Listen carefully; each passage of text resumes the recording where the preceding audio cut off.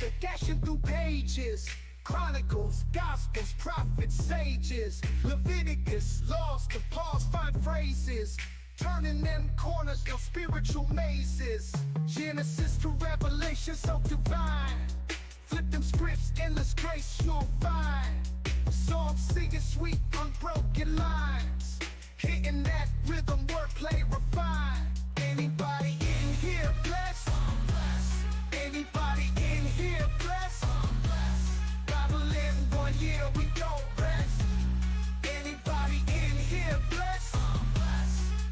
Wake up early, the dawn's light shimmers. Spiritual breakfast, soul food dinners. Isaiah's vision, Ezekiel's figures. Walk through the fire, no one limbers. Kings and judges, prophets profound. Plowing the word, no mythical ground. Verse after verse, wisdom's bound. Heavenly soundtrack, soul serving sound. Anybody in here blessed? Anybody in here blessed? Bible in 1 year, we don't rest. Anybody in here blessed? No shortcuts, all divine routes. Listen to the whispers, no room for doubt. Parables drop stronger than gold faucets. Souls hydrated from divine prophets. Study the book, change perspectives. Carefully crafted, not too subjective. A year to reflect, learning perfect. Patterns of grace that time can't deflect. Old Testament drops deep and so real. Kings and warriors, covenant seals. Split that Red Sea, divine reveal. Commandments written, not made of steel. Bethlehem birth to cross on the hill. Unfolding the next blessings, pastor with skill. Scripture flip, every verse fulfilled. Through the word, every verse, every chapter, nothing unheard. Everybody in here blessed, I'm blessed. Everybody in here blessed, I'm blessed. Yo, online sermons, holy vibes delivered. Spreading light, got the sinners reconsidered. Psalm to psalm, man's like a holy DJ. Flipping through scripture, repping the Yahweh. Your emotes in the chat, praising the message. Flat cap on point, teaching eternal lessons. Everybody in here blessed, I'm blessed. Everybody in here blessed, I'm blessed. Digital pulpit, preaching like a pro. Followers grow as the faith overflow. Keyboard clicks, holy words they stick. Raining blessings down with a slick rhyme trick. Virtual congregation, united in devotion. 1 year strong, a spiritual promotion. He's a life coach with divine instructions. Streaming holiness, no room for interruption. Flat cap changed the game, new pastoral fame. Virtual shepherd, he's embracing the mainframe. In the comments, affirmatives and amens. With each Goliath tackled, faith extend. Everybody in here blessed, I'm blessed, I'm blessed. Everybody in here blessed, I'm blessed, I'm blessed. Yo, online sermons, holy vibes delivered. Spreading light, got the sinners reconsidered. Psalm to psalm, man's like a holy DJ. Flipping through scripture, repping the Yahweh. Your emotes in the chat, praising the message. Flat cap on point, teaching eternal lessons. Everybody in here blessed, I'm blessed, I'm blessed. Everybody in here blessed, I'm blessed, I'm blessed. Digital pulpit, preaching like a pro. Followers grow as the faith overflow. Keyboard clicks, holy words they stick. Raining blessings down with a slick rhyme trick. Virtual congregation, united in devotion. 1 year strong, a spiritual promotion. He's a life coach with divine instructions. Streaming holiness, no room for interruption. Flat cap changed the game, new pastoral fame. Virtual shepherd, he's embracing the mainframe. In the comments, affirmatives and amens. With each Goliath tackled, faith extend. Everybody in here blessed, I'm blessed, I'm blessed. Everybody in here blessed, I'm blessed, I'm blessed. Everybody in here blessed, I'm blessed, I'm blessed. Everybody in here blessed, I'm blessed, I'm blessed. Digital pulpit, preaching like a pro. Followers grow as the faith overflow. Keyboard clicks, holy words they stick. Raining blessings down with a slick rhyme trick.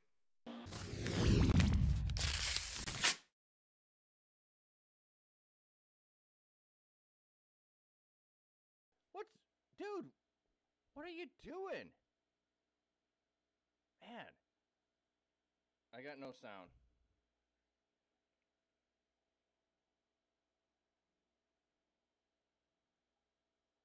Oh, I got sound. Too low. Yeah, let me...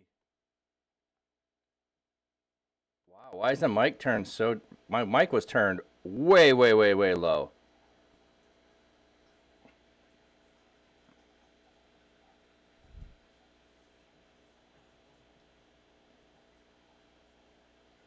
Don't know why that was, but Y was spazzing out for some reason. All right, we good. There we go. Maybe.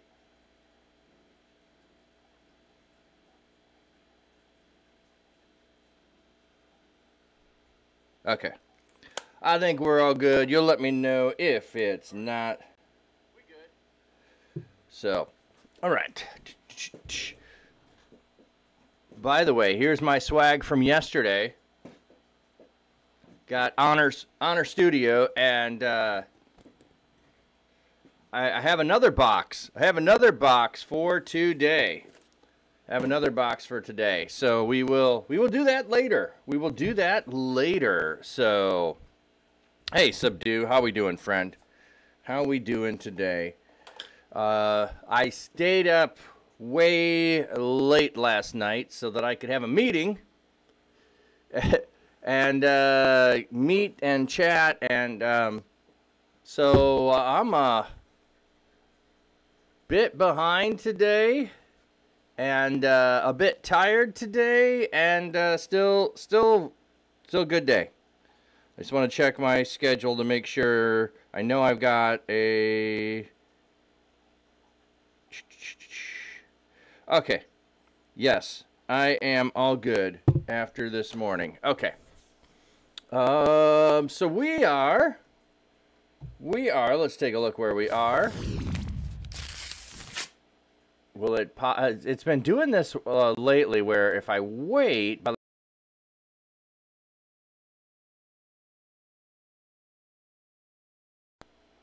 nope, not going to do that today. Okay. And just a slightly too big. There we go. So, oh, let's look where we are. Look where we are a minute. So we are through Jeremiah 35. That's where we got yesterday, which brings us to October 17. So that's feeling pretty good. But now we're behind on Colossians, and you can see we will have a lot of books, rapid succession here in the New Testament. We're to the small book section: Colossians, 1 Thessalonians, 2 Thessalonians, 1 Timothy. So by the end of the month, I think 1st, 2nd Timothy, Titus, maybe even Philemon, and then we'll get back into a larger book with Hebrews. So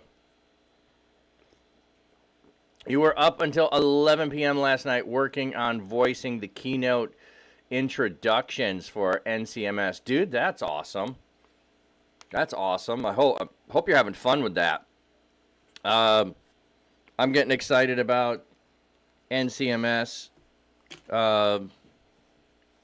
Lady Bell, welcome in, friend. Welcome in. NCMS. Man, I was just looking at that. How many days is that? I don't know. Is that 2 weeks? 2 weeks away? I don't know. Hey, what? It's just rated with 24 viewers. What? We got a raid? We got a raid.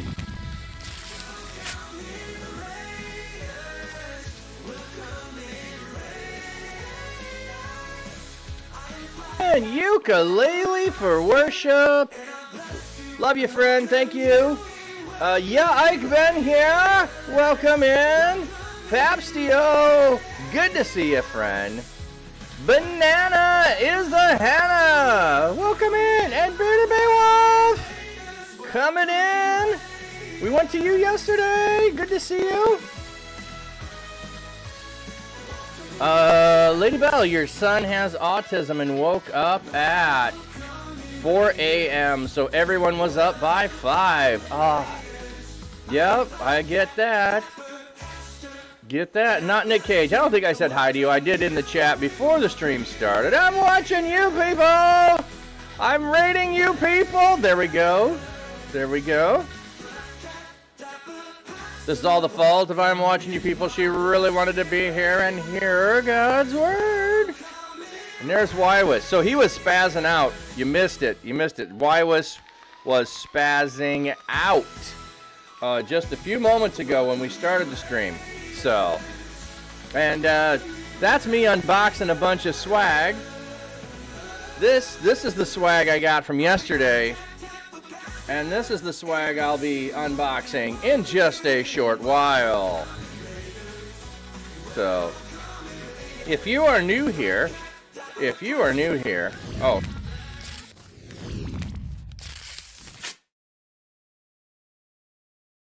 here, I am a pastor, have been for 20 plus, 25, who knows, it's so hard to count. Been in ministry this century, from last century, so you know it all runs together at some point. I'm no longer serving currently at a local church. You know what I'm just noticing? I was doing something else. I was zoomed in a bit further than normal.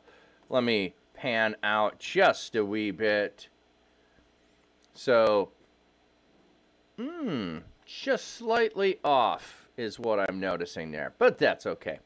I know how to fix that. Sorry. Just looking at, there we go. Nope, that's it. That's all as far as it goes. Okay. You'll notice I get distracted, and if I don't deal with what my distraction is, I usually get more distracted. So that's why I run down rabbit trails as we're reading through the Bible. That's what I am usually doing Monday, Tuesday, Thursday, Friday, we read in the Bible.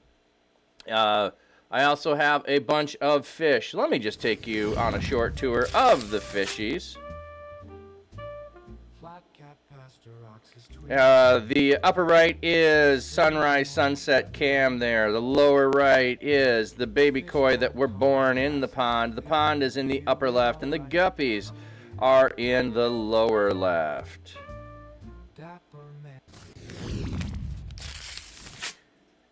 Meownin', meownin'. Haha, very nice.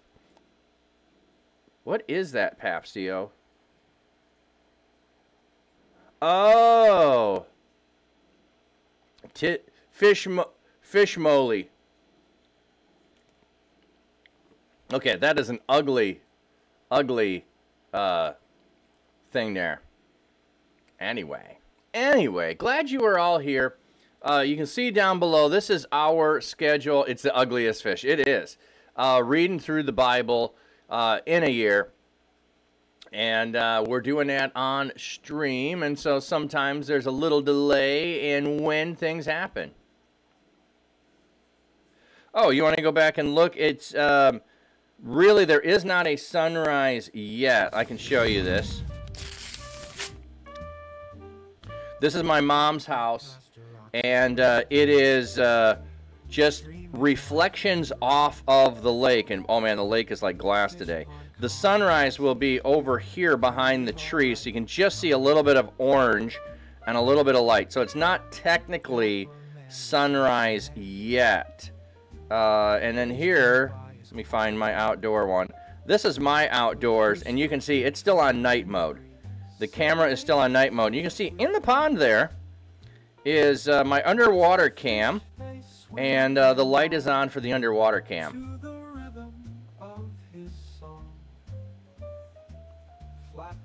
Uh-oh, you got a low battery. All right, yes, better take care of that. Better take care of that. Trying to think if there's anything else I should say about myself. I'm never good at talking about myself. I'm not a good self-promoter. I'm just not. Anyway, Whether you're a Christian, not a Christian, if you're coming over from Ukulele Stream, I know you just like hanging out in community where people love and care for one another. And so I am so glad that you are here. Let me go back over here a second just to show off a second.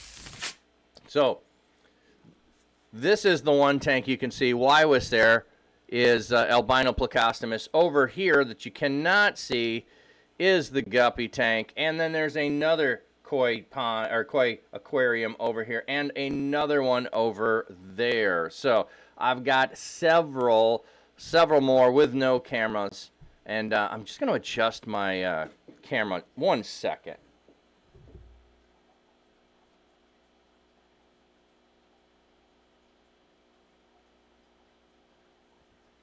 There we go.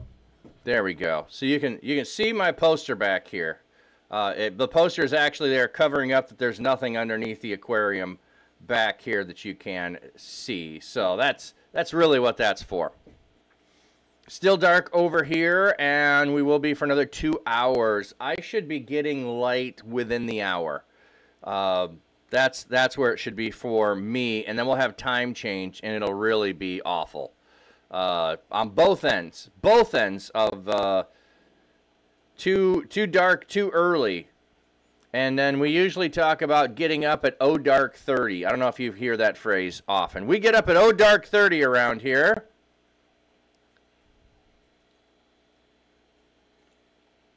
Galaxy, if I didn't say hi to you, welcome in. Good to have you lurking and hanging out. Appreciate you, friend. Okay. There's probably more I could say. Oh, I know what else I wanted to say. We do a thing around here called Passing the Cap. And we do that because we've been blessed and we want to bless other people as well. So I know several people in the region where the Hurricane Helene went through. So this is a friend of Sunshine S Games. A relative, actually, I think a cousin, she said. And let me see if we update this.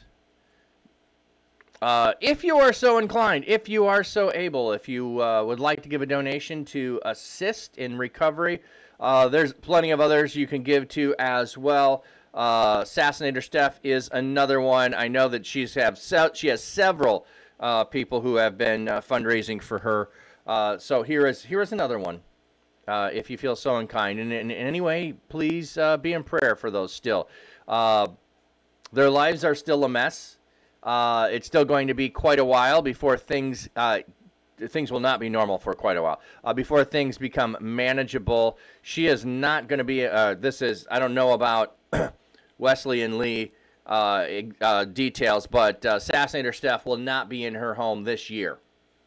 It will not be able to be lived in or functional anytime soon. So, Lady Bell, this is daily in both daylight savings time. Alarm goes off at 5. Boys normally sleep in until 7:30. Can you hear that? My yeah, right there it was. The pond aerator, or aquarium aerator. The aerator is making a weird vibrating noise. It's going brrr, brrr. I don't know if you can hear that or not. It's going to bug me. So if you can't hear it, I'll leave it alone. But it will bug me nonetheless. So.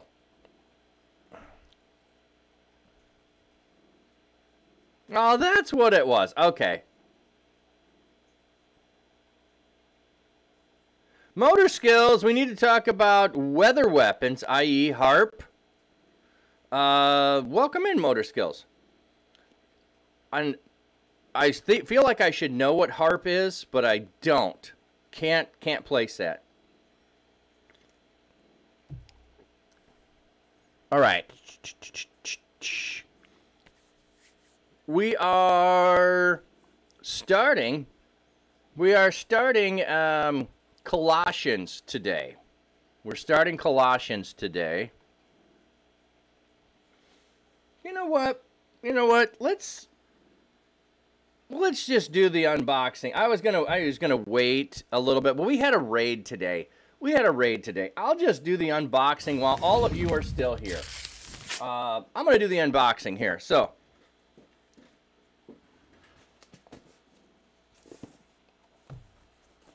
if I can find where the tape is. Don't run with scissors.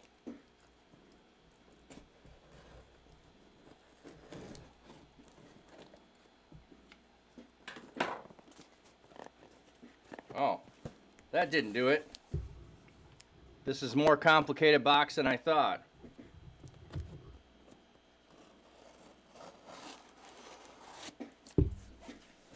It's tape on 3 sides.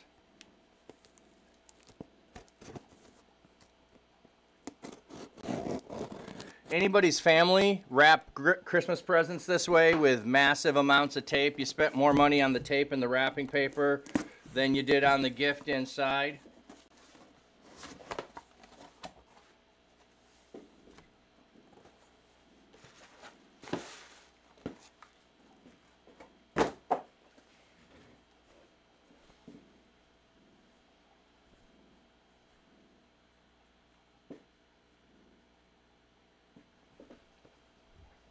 It is Brew Pastors. So I am joining a group called the Brew Pastors. I don't know what this is. We got something else here too. So Brew Pastors, we meet people. Oh my goodness, are you kidding me?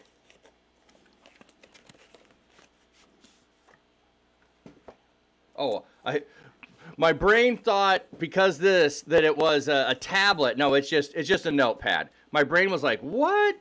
What? Oh, it's got some swag in here too. Oh my goodness, it's got coasters. Okay. So there's my little notepad that I can bring with. I don't know the last time I used a notepad, but I like that little pocket. There's this little pocket in here that stuff was in. So I got coasters. If go me God we be do. What? We go. I don't know what that's supposed to say. I don't know what that's supposed to say. That's weird. That's weird. And I got, oh, there we go. Got some stickers, and then a little flyer. Pull up a chair and let's talk, because life is hard and no one should have to go it alone. One-on-one, in a group, or at an event. We're here for you. How it works: visit brewpastors.org. Choose a location. Connect with the brew pastor. Tapped out? Let's chat. Whether you're seeking peace amidst the storm of life, searching for life's purpose, or just need a safe place to share your story, brew pastors are here for you. So, and you do not have to officially be a pastor. You do not have to officially be a pastor. Where's the brews at, though? It's a little early in the morning for me to have the brews out. But I will be at a Blessing of the Beer on Saturday. So let me see. What else? Is there anything else in this letter? Or is this just a welcome card?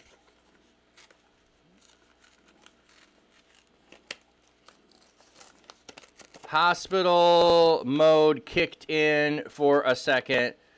Red HIPAA. I got you.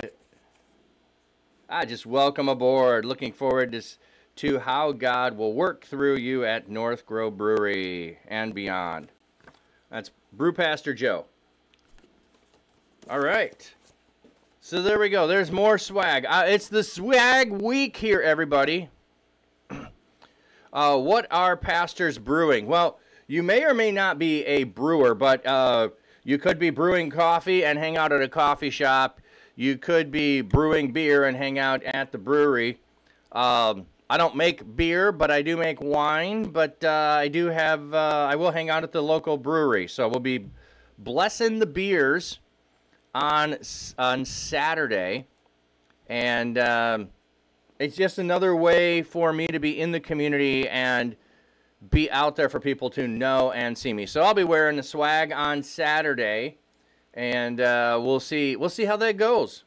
The other thing is, like, I can go like to any brewery and wear that now, and then just instantly have a conversation that'll start. My other thing is, so you guys, if you're praying type, you can pray about this. I am the first brew pastor in Michigan. It started in Ohio, and it's got some in other states as well. But there is a huge brewery scene in West Michigan, and I know several pastors, and so I hope to recruit people, other pastors, and people as well who may want to do this, and that could lead to more of, if going and speaking to churches on it or stuff like that. I don't know. Like, I still don't know what I'm supposed to be doing work-wise. I got no income of any kind, but I'm volunteering in lots of places, and because I'm volunteering in so many places, it's really difficult to get employment. I have applied places, and I'm still waiting to hear back from a church, and churches are slow. So even if I got a job there, January would be a likely start date. Your uncle makes wine and beer. Awesome. All right. Well, that's a lot of excitement, I think, for today. Got my swag there. Got my swag from yesterday. I won't be wearing that probably on stream. I'm not a hoodie type of guy. And it'd be a little bit warm wearing a sweatshirt. But I'm going to wear that down to the brewery. So that's going to be fun. So, anyway, we are in Colossians. And I'm trying to remember where Colossae is. Oh, you know what? We don't usually click the maps. Oh, sure. And now it doesn't give me a map. Often it gives maps. I was saying I might actually use their map this time. And no, it's not. It's just telling us references to Ephesus. Because it's not mentioning a place other than Colossae. Here's where they should have a map link. All right.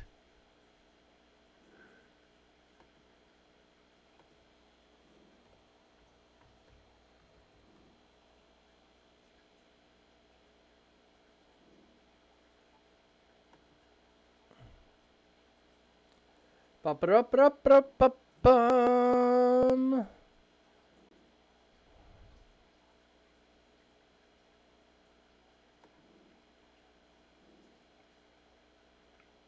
That's weird. Okay. Yeah, zoom out. I want to know where it is.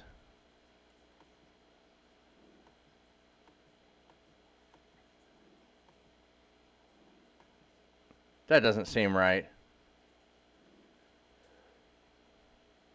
Let's go back.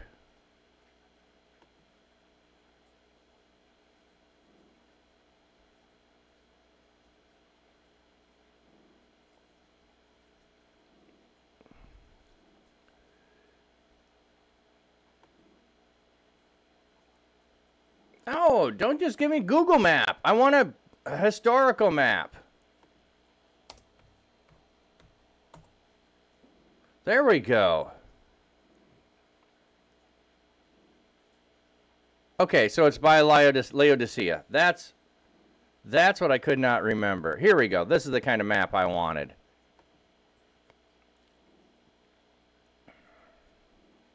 Okay. So it is potentially next to the places where Paul went on his first journey. So, okay. That's what I wanted to remember, because I'm like, I don't think it was in Greece. It's not. It's not. It's in Turkey. It's in Asia Minor. Okay.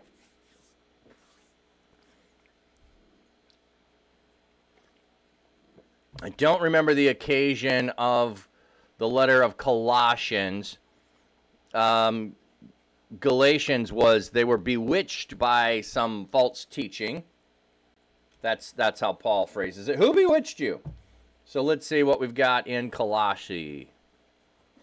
From Paul, an apostle of Christ Jesus, by the will of God, and Timothy, our brother, to the saints, the faithful brothers and sisters in Christ at Colossae, grace and peace to you from God our Father. So, introductions, we usually just roll right past them. However, Timothy is included in here. Timothy may actually be the one who brought the letter. Often someone mentioned in the letter might have been the one bringing the letter.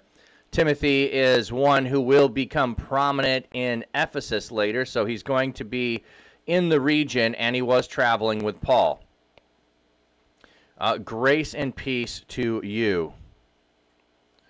So, and I know that just sounds like a nice greeting, like greetings and salutations, or like they become a thing.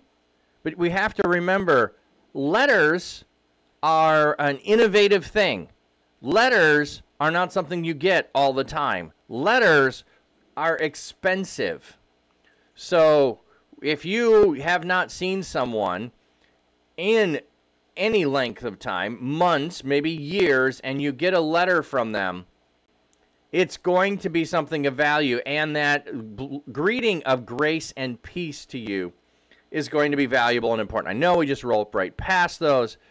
But if you have not heard anything from someone in a while, let me just look at this a minute.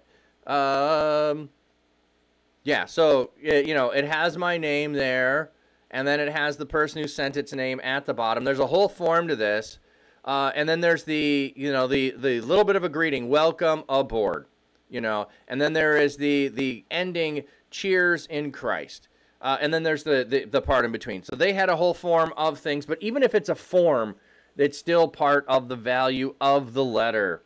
Now, we've got more informal things that we do with texting and Discord messages and things like that, where we would do away with all of the introduction formalities and we just jump into the conversation. But paper is so valuable, then we need to realize just how valuable the greeting was if they took the time to take up any part of their space to write the greeting. Okay. We always give thanks to God, the Father of our Lord Jesus Christ, when we pray for you, since we heard about your faith in Christ Jesus and the love you have for all the saints.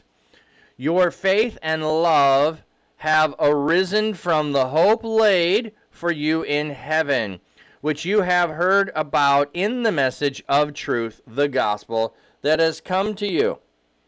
Just as in the entire world this gospel is bearing fruit and growing, so it has also been bearing fruit and growing among you from the first day you heard it, and understand the grace of God in truth. You learned the gospel from Epaphras, our dear fellow slave, a faithful minister of Christ on our behalf, who also told us of your love in the Spirit. Okay, so Epaphras is apparently the one who brought the message here. Not Paul directly. Paul was in a region nearby, but maybe Epaphras is the one who brought it, and Paul did not directly bring it first. Fellow slave denotes association, is normally translated servant. The word does not bear the connotation of a free individual serving another. It is a bondservant. So, not someone who's free serving, but someone who's under obligation and cannot free themselves. But I love how this happens when Paul is doing these things and doing these introductions. We give thanks to God when we pray for you. How often do you give thanks to God for other people? How often are you giving thanks to other God when you think of other people? Like when you're doing your prayers for fellow streamers, just think about that for a minute. Do you give praise to God for those fellow streamers? or even they don't have to be streamers themselves. Just a mod or just someone who is faithfully in the chat. Yeah. I mean, those of you who stream or you've been around Twitch long enough, you know how like it can feel isolated and lonely if you only got one or two people in your chat. But on the other hand, if it's the same two people every time, why aren't you praising God and thanking God that they are here, that they came, that they're faithful, that they believe in you, that they value you, that you like. So Paul is every time he's praying thinking of those people in Colossae. He does this. He mentions this in several of his letters. I praise God. I give thanks to God. I'm thankful for you whenever I pray about you. Now, I don't know his prayer rituals, his prayer patterns. He talks about always praying, continuously praying for the believers. But, I mean, does he have a list? Does he, like, go from, you know, like he's going, well, we stopped here, let's pray for them. And then we went here and he prayed for them. And let's go here and pray for them. I mean, I would love to say I pray for everyone on a daily basis. I don't. I wish I had a better pattern of that. I pray for people as I think about them, as they come to mind, as I spend time in prayer. I don't make a list. I'd probably do a good job if I had a few lists made out, but I'm not good with lists for anything in life. Queen, welcome in. Good morning, everyone. I have a few minutes before you have to leave for college and wanted to stop by to pray for a blessed day for everyone. Oh, appreciate that, friend. I'm watching. I appreciate in person and pray for them in my prayers. Yes. Yeah, and well, one of the things that I started doing, not if it's in my regular prayer time, but if suddenly somebody's name comes to mind and I feel like I need to be praying for them, I DM them. Depending on what platform, where I know them, I DM them and say, just praying for you. I do that. The other thing I sometimes do when I get an email list or a Discord list and I read through the prayer, I just say, amen at the end of reading it. I don't spend extra time just saying all those things again. I just say, God, I'm in agreement with this prayer request.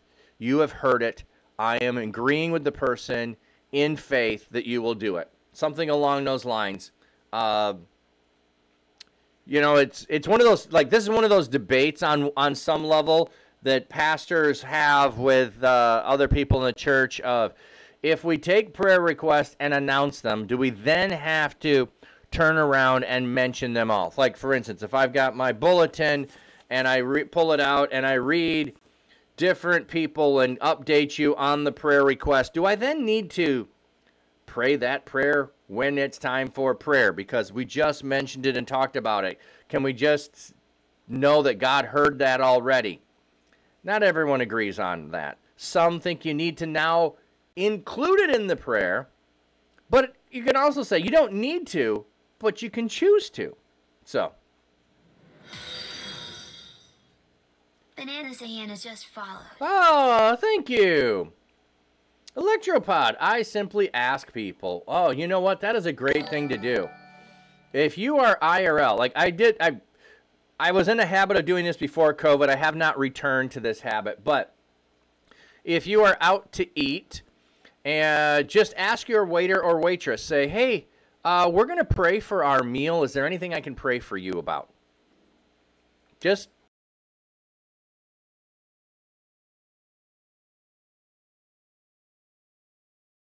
the other thing that I like asking is, hey, what's one thing going great in your life and one thing causing you stress? And then you could follow up with, hey, can I pray about that?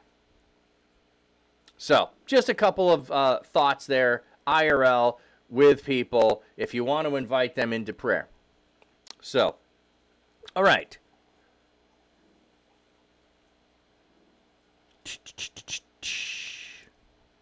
Where was I at? Oh, you learned from Epiphras. Okay.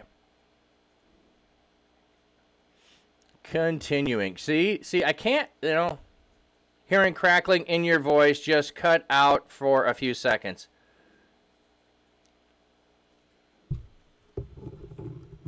Not sure why that is. I don't see anything on my end that's showing a problem. My bit rates are good. It could be an internet issue, would be my guess. FR Vanks just followed. FR Evan? Is that father or friar? I'm not sure. Thank you for the follow, Evan. CSP? I don't know what that is either. But welcome in. Glad you're here. Thank you for the follow, friend.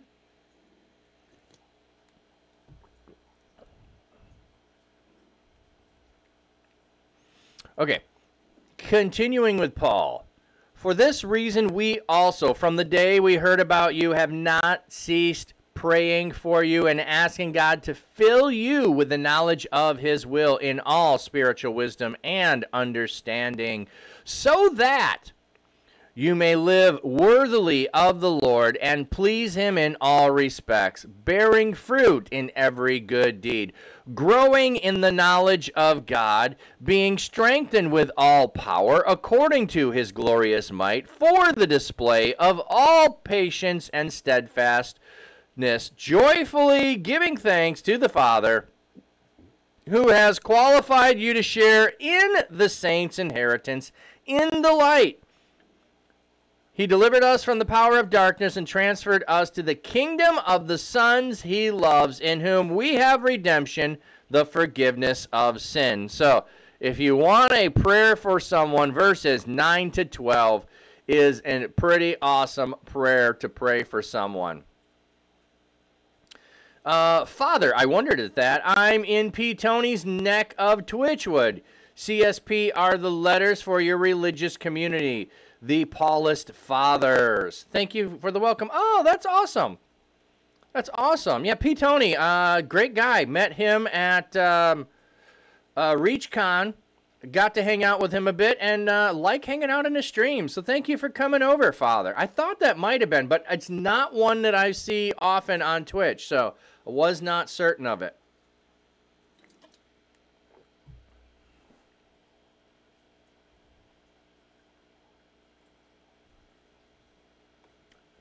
And just to make sure, there is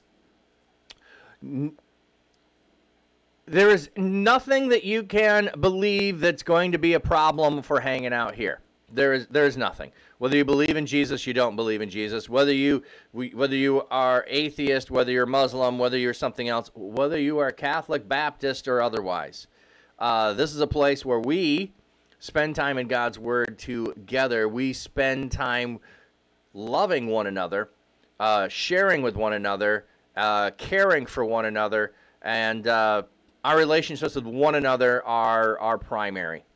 And so I just want to say that, just to make sure, because sometimes in Christian communities, certain groups of people don't always feel welcome.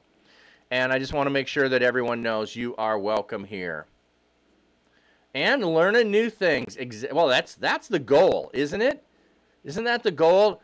To have greater understanding, because with greater understanding we can live lives more in tune with the Spirit. Aw, thanks for the love, friend. Thanks for the love. Okay. I love this section here. I love this section here. This is speaking of Jesus. So I really feel like this. He delivered us from the power of darkness. We've shifted over to Jesus. I should back up. Give thanks to the Father has qualified you to share in the saints in the inheritance of light. The light is the kingdom of which we are a part of. Jesus is the light that John has spoken about. He has delivered us from the power of darkness. So he's using the metaphors of light and darkness here. Transferred us into the kingdom of the sons he loves, in whom we have the redemption, the forgiveness of sins. So light and darkness motifs here. Jesus is the image of the invisible God, the firstborn over all creation. Okay, we often think of firstborn as chronological order. Oh, this is actually going to give us a good footnote here. The term prototokos could refer either to the first in order of time, such as a firstborn child, or it could refer to one that is preeminent in rank. So the firstborn is either the eldest child in a family or a person of preeminent rank. So David is the firstborn, not by birth order, but by preeminence in the family. Joseph is the firstborn.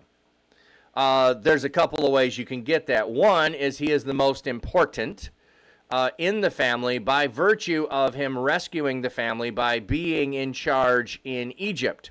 So that's one way to get there. The other way you can get it is the intended first wife, Rachel. He is the first son of the intended first wife. Therefore, he is the firstborn, not chronologically, but from the standpoint of relationship, he is. So you can do things that way. The other thing is like,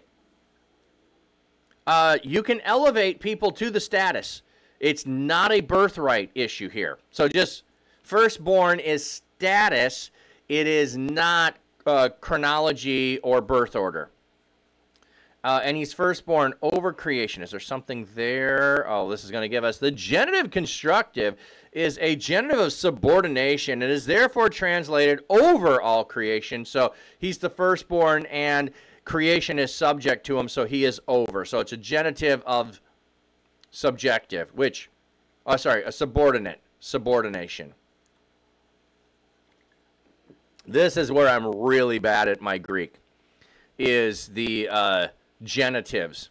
I stink.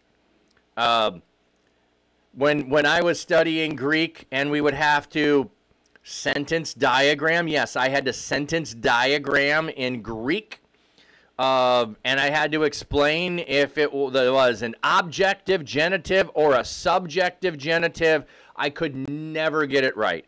I would 100% get it wrong. So then I started thinking, aha, I believe it's subjective, therefore I'm always wrong. That means it's objective, and I would switch it because I would think I was wrong, and then I would get it wrong because I switched it. So I just like am totally confused on all of that, and you're probably going, I don't have any idea what any of that is.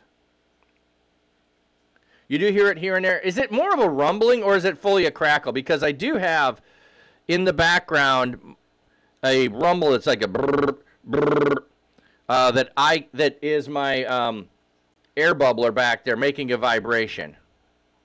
Declensions are hard. Yes, they are. My Hebrew is much better than my Greek, and I enjoy the Hebrew better. Hebrew is just like this, I want to say whimsical language to me. It's a crackle that sounds vaguely digital. Okay, thank you, Crewformity. Welcome in, by the way. Okay, then I'm not sure where that's at. Clearly, at some point, I need to replace this old microphone, is what I'm hearing, and hopefully it lasts. It's just a light crackle sound. Could be a loose cable or a bad, yeah. I think it's one going bad, Subdue. I think it's a cable going bad.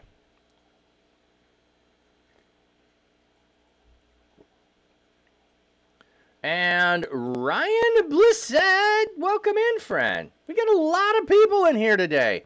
You know what? I just have to say this. I am having the most blessed week. I am feeling super blessed. Oh, wait. I missed, Eichmann here. Genitive is possessive. Right? So it would go with whatever the noun is that it's attracted to. Yes, I believe so. But there are different ways that the genitive can act.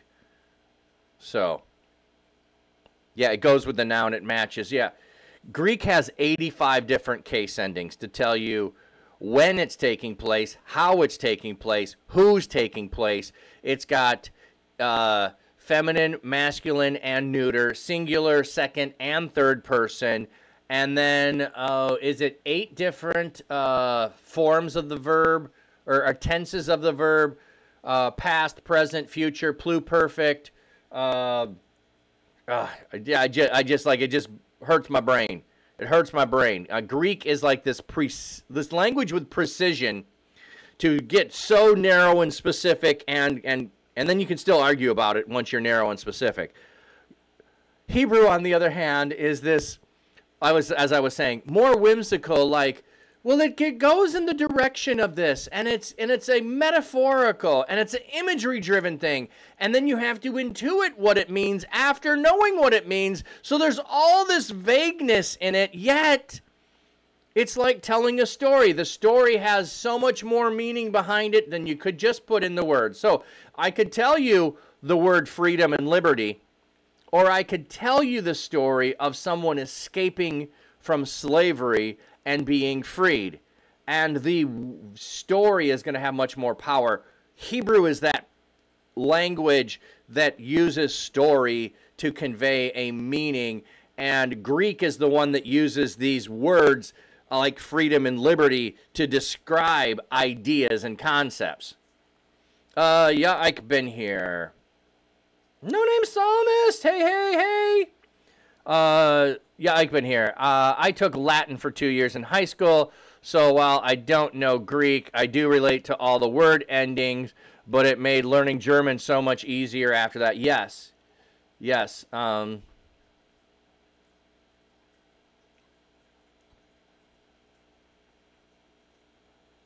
We will be getting into Hebrews probably next month. We should be in Hebrews next month. We got a few things to get through before then.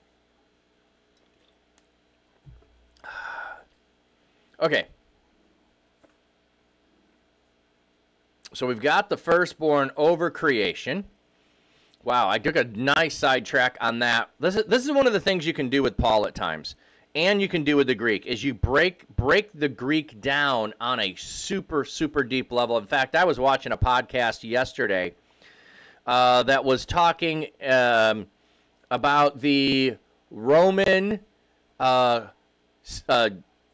emperor cult stuff, and it was explaining how we've kind of whitewashed it into this monolithic thing, which it was not monolithic. If you were in Rome, there were very precision-based criteria for when an emperor could be put into emperor worship, and it usually was upon death, and it was a vote of the Senate and all these things.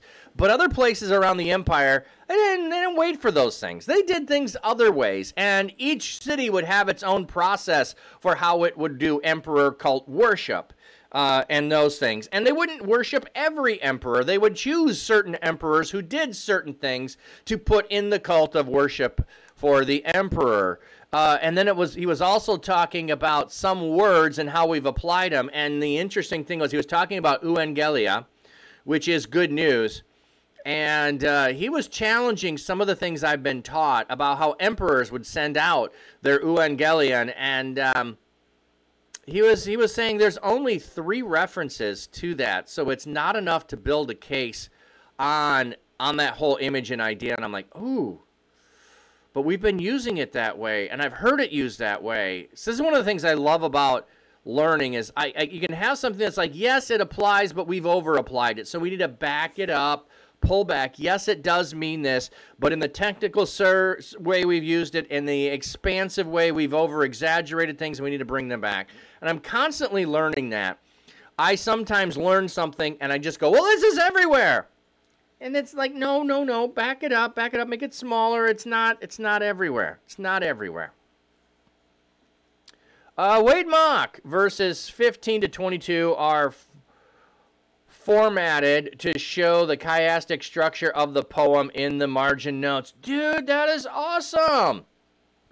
Well, let's definitely take a look at that. Okay, so if you don't know chiastic structure, you will have, there's a couple of ways you can do it, but the one that is the easiest form to really kind of see is A, B, C, D, and then you return to C, B, A. So everything then from A on A and A that are parallels point to the center. Everything that's B and B are parallels point to the center. C and C are parallels point to the center. And then D in the middle is the point. The emphasis is in the middle there. That's one way to do it. Yes, Luce's great illustration there. Or you can do ABC, ABC. That's another chiastic structure. You can do it that way. You can have, and the Old Testament has this a lot. So the fact that Paul is doing this is awesome. So let's play this out. So if that's 15, then that means the parallel, I'm just going to assume these are verses. And through him to reconcile, this is 20, all things to himself by making peace through the blood of his cross, through him, whether things on earth or things in heaven. So he's the image of the invisible, and he is reconciling things. 16, for all things in heaven and earth were created in him. Okay, so it looks more like 16. Well, over creation, heaven and earth, created in him. All things that were visible and invisible, whether thrones or dominions, whether principalities or power, all things were created through him and for him.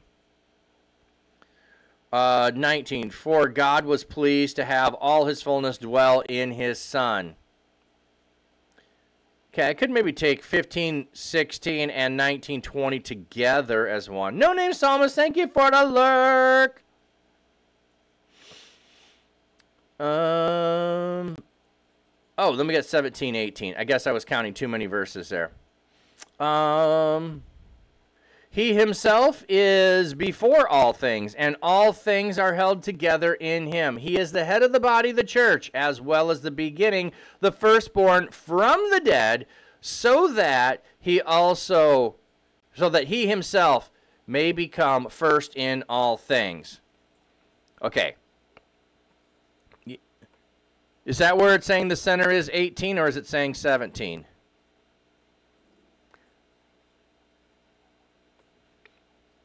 I'm feeling like it would be here, but I might be wrong. This is one of those things where I'm not really good at fully fleshing out the chiasm. I'm often in the Old Testament good at going, ooh, that idea repeats. There might be a chiasm here. That phrase, that word repeats. We might have a chiasm. Okay, let's just read it through without trying to look for the chiasm there. He is the image of the invisible God, the firstborn over all creations. For all things in heaven and earth were created in him. All things, whether visible or invisible, whether thrones or dominions, those are some of the things invisible, whether principalities or power, the things that are invisible, all things were created through him and for him. He himself is before all things, and all things are held together in him. He is the head of the body, the church, as well as the beginning, the firstborn from the dead, so that he himself may become first in all things. So, firstborn from the dead. What do we have there? Firstborn here is a reference to firstborn from the dead. Okay. For God was pleased to have all his fullness dwell in his Son, and through him to reconcile all things to himself by making peace through the blood of his cross, through him, whether things on earth or things in heaven. Yeah. Brain smoking. I know. This is so rich. Yeah, there are big words. There are big words here. And there's a bunch of levels here. So we have, he is the image of the invisible God, and he is over all of the invisible things, which would be the spiritual realm. He is over that. He is the firstborn of creation. Creation are the visible things. So he is that. He is over all things, and he holds together all things. He is the head of the body, the church, as well as being the firstborn from the dead. So he's not only the firstborn of creation, he's the firstborn of the dead, so that in him he may be first in all things. Okay, again, we can say firstborn as being the preeminent, the one with the highest status, because if we say he's the firstborn from the dead, we've got resurrections that happen in Scripture prior to this. However, all of those other resurrections, the people would have then died again. So, I like words in general. Concepts attached to words, however, can trip me up sometimes. Totally. Here's the part that I get excited about. It is through him, he is reconciling all things to himself. reconciling all things. To reconcile is to put things back into right standing. So, not only is he putting all human relationships back into right standing with him, he is putting creation back into right standing with him. He is putting the created order back into right standing with him. Like whatever realm you want to think about, he is reconciling the world to himself. He has reconciled creation to himself. He's reconciling all people to himself. He is working towards the restoration of all relationships. That is so beautiful. And how is he doing this? By making peace through the blood of his cross, through him, whether things on earth or things in heaven. So, okay. There is this whole argument and thing about whether angels can or can't be saved. Oh, ad starting in 40. That's great. I'll just finish this thought and we should be good to go. Can angels be saved? Scripture does not speak about it, and in fact, at times, it does not seem that what it says is. Here's one of the places where maybe, because it's saying he's reconciling all things to himself, whether things on earth or things in heaven. This would be, maybe there's a possibility he could reconcile the fallen angels to himself, because it does say here through his blood, but that is not a teaching that the church has held to. So if you ever hear that, it's usually thought of, no, there is no redemption for angels. There's only redemption for people. Anyway, we should be hitting an ad break here, and then we will come back. Wow, we've made it all the way through half of Colossians 1. And now you can see, if you were here earlier, that the sun has risen over the pond. The sun is still not risen over the lake, so it has the nice glow for a long time before the sunrise actually happens. And let's move on to okay, here's the guppies. Well, I'll feed the guppies first today. Acoustic guitar in the breeze serenades the fish with ease. Watch the fish, they swim along to the rhythm of his song. Flat-cap pastor shows the way. Stream it live, come what may. With his cam he shows it all. Little fish, both big and small. Life in ponds so serene. Nature's beauty on a screen. See the ripples, watch the flow. Hear the music, gentle glow. Flat caps charm. And we'll take a look at the koi. Makes the fish feel right at home. Watch the fish, they swim along to the rhythm of his song. Flat cat pastor shows the way. Man, the camera angle in this location is so much brighter.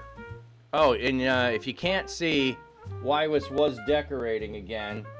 SpongeBob's house is knocked over behind the green plant there on the right side.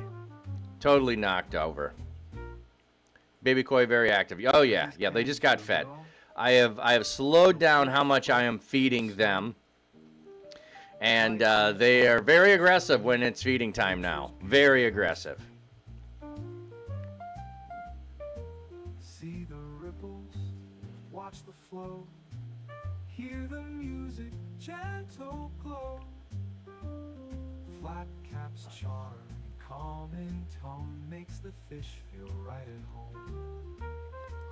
Watch the fish, they swim along to the rhythm. What I don't understand though is I changed the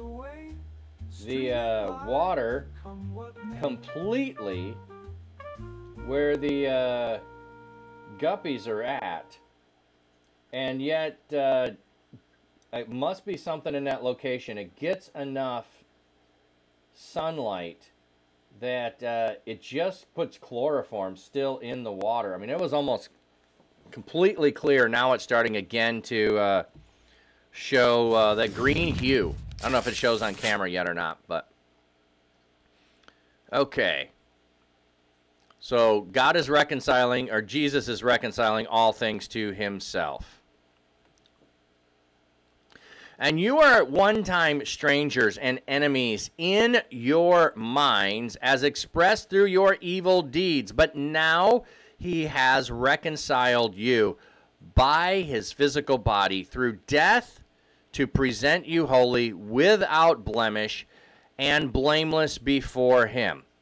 So, I mean, like, woo, just get all that. Knocked over, fish revolution, anarchy against the sponge. Mega, that's funny. That is funny. Wywis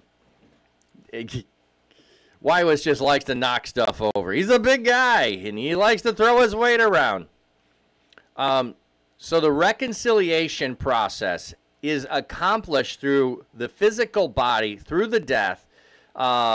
He was the sacrificial lamb. He is the lamb without blemish. He is the lamb who is blameless, and he has done this on your behalf. So if you had a Passover lamb, those are all of the things that are the mark of the Passover lamb, Jesus being our Passover lamb. If, if indeed you remain in the faith, established and firm, without shifting from the hope of the gospel that you have heard.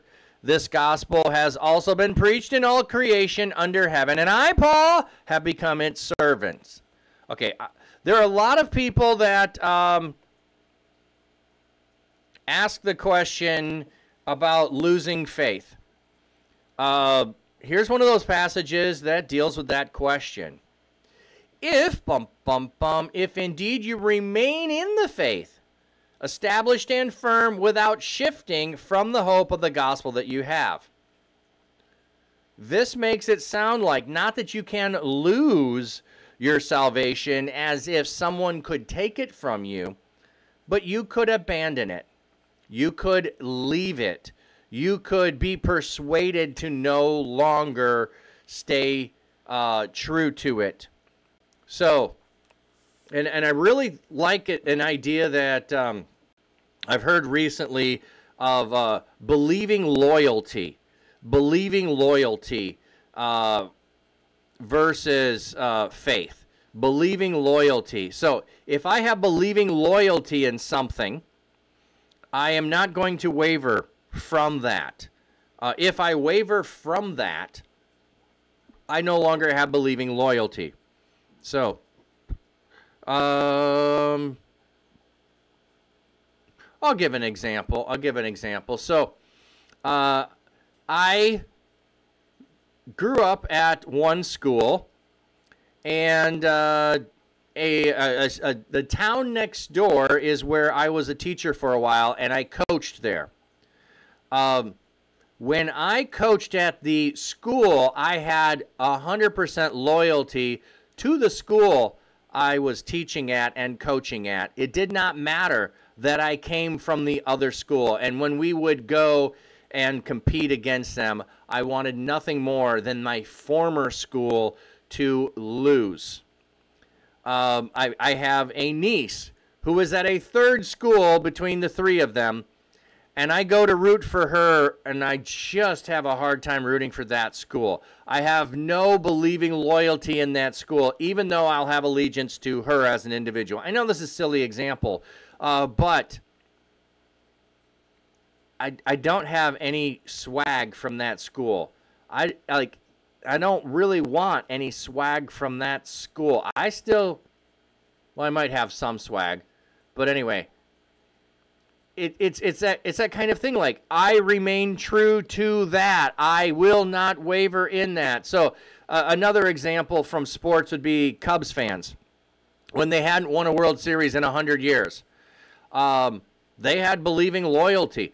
Cubs fans did not care that they lost. They were Cubs fans, and it was a badge of honor on that level that they were true fans, thick and through. Through thick and thin. It's that same kind of thing, like, hey, you don't abandon the faith. If you stand firm, you're being reconciled. You are being washed. You are without blemish. You're being presented. But there is a part at which you play in it. There's other passages that say, work out your salvation with fear and trembling. There is an active piece of being in faith. You can't have it snatched from you, but you can abandon it. So, yeah, like being a fan. Yeah, I do shy from the fan analogy breaks down because it's more than being a fan.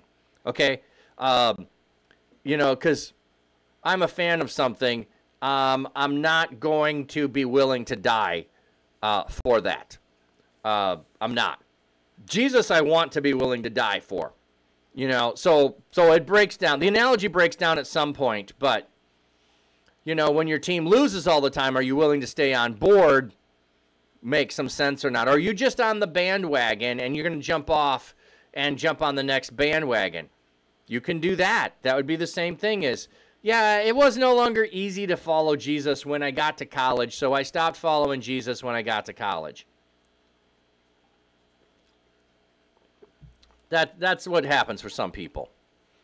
In that sense, you were just a fan. Okay. Now I rejoice in my suffering for you. So Paul is rejoicing in his suffering for them. Like, I am the demonstration of holding firm in faith. This is an example for you to know how to do it. And I fill up in my physical body for the sake of his body, the church. So I do this for the sake of his body, the church. What is lacking in the suffering of Christ? I became a servant of the church according to the stewardship from God given to me for you in order to complete the word of God, that is the mystery that has been kept hidden from ages and generations, but has now been revealed to his saints. So God's mystery of how he was going to bring about redemption has been revealed. God wanted to make known to them the glorious riches of this mystery among the Gentiles, which is Christ in you, the hope of glory. So DJ Courageous, welcome in. The mystery is among the Gentiles. The Gentiles weren't thought to be able to be in, but the mystery is there. What is the mystery? It is Christ in you, and Christ in you is the hope of glory. The layers of this are so deep and rich. Like, if you want to talk about just meditating on Scripture, like the fullness of Christ is such a mystery, and yet it's glorious. We proclaim him by instructing and teaching all people with all wisdom, so that we may present every person mature in Christ. Woo! There's a sentence. We proclaim him by instructing and teaching all people with all wisdom, so that we may present every person mature in Christ. The goal of studying Scripture is to become mature in Christ. You don't become mature in Christ just by knowledge. You become mature in Christ by your actions. Toward this goal, I also labor, struggling according to his power that powerfully works in me. So I too am also struggling towards the goal. I also labor towards this. I am in prison because of this. For I wanted you to know how great a struggle I have for you, and for those in Laodicea, which should be nearby, and for those who have not met me face to face. Okay, so he apparently has met some of those in Colossae. I want to say Caesarea. In Colossae, they are in the region of Laodicea. He's met some face to face, but there are more. Lucis, yep, college is a testing ground for many Christians because there are many different concepts out there. Christians have to be firmly planted. Yes, the other thing I think is we too often make Jesus out to be a straw man and the Bible to be something easily to be attacked.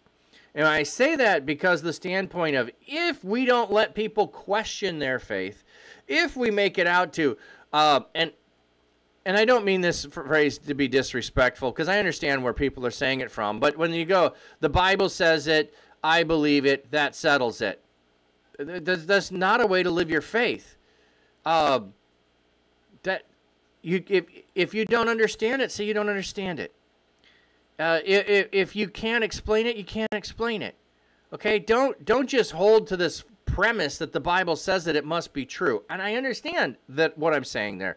The Bible does say it, and it is true. But I don't believe it simply because it's in the Bible. I believe it because it is conveying the Word of God. And I need to understand what it says. Just because the Bible says it doesn't mean I understand what it means or what it's saying.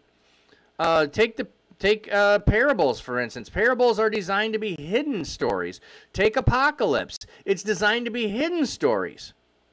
It's not designed always to be clear. Jesus says, I speak in parables so that I'm not clear. Yep, he says that. So we need to allow our kids especially to wrestle with Scripture, wrestle with their faith, allow for them to question things, and then they are more likely to not have everything fall apart because of one professor who challenges one thing, and then everything was this whole house of cards and it all collapses. Oh, Donnie Dreams, welcome in. 1 Peter 3:15. But in your hearts regard Christ, the Lord, as holy, always being prepared to make a defense to anyone who asks you for the reason for the hope you have. Yes, one of my favorite verses. The reason for the hope you have. So, my goal is this, that their hearts, having been knit together in love, may be encouraged, and that they may have all the riches that assurance brings in their understanding of the knowledge of the mystery of God, namely Christ, in whom are hidden all treasures of wisdom and knowledge. So his goal is that their hearts may be knit together in love, that you may be encouraged, and that you have the riches of assurance that are brought under the knowledge of the mystery of God, namely Christ. So I hope that by hanging out here in Stream and in Discord and in other communities, in Twitch, that your hearts are knit together with other believers. I hope that they are knit together with IRL believers. I hope they are knit together in other communities. And as we are knit together in love and we are encouraging one another, so we see the riches of who it is. And that's what Paul is saying here. He wants them to be knit together in love, knowing they're not isolated and alone. Donnie, I should be asleep. I had the idea for a short video and I had to get it done. Well, sometimes even just taking and writing what the idea is what you need to do. Come for the reading, stay for the preaching. I don't get into preaching too often. I just try to explain things, but yeah, sometimes I do preach a bit.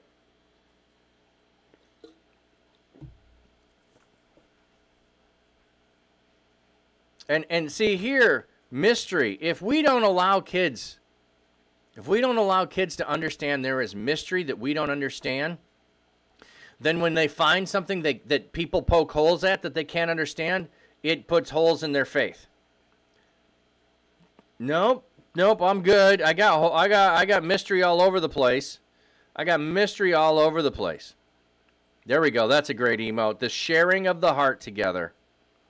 Great one, Omega. Okay. I say this so that no one will deceive you with arguments that sound reasonable. Yeah, this is what happens when you get out in the world sometimes. They have arguments that sound reasonable.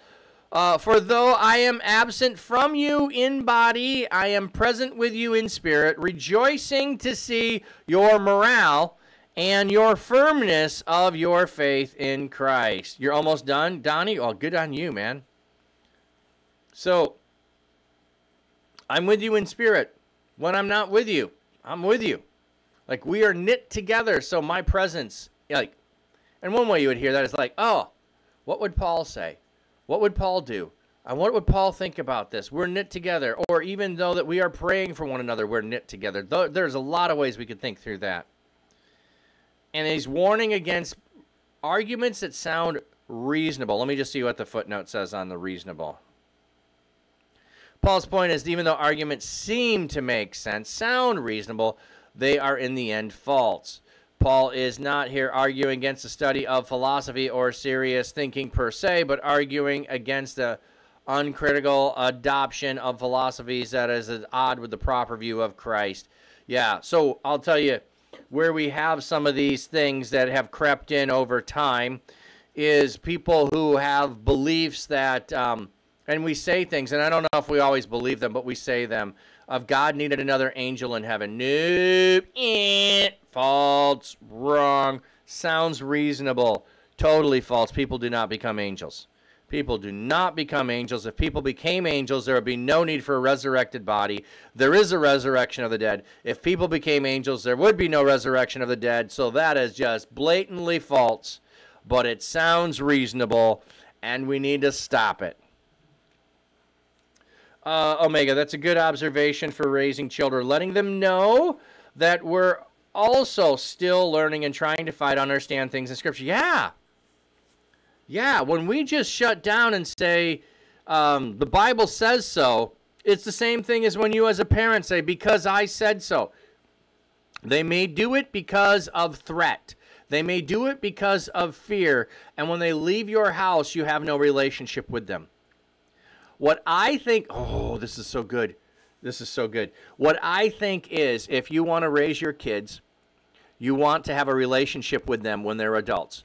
So you are building the relationship with them through the course of their lives when you have distinct authority over them, but you are not lording it over them. You are helping them to develop and building a relationship that will endure.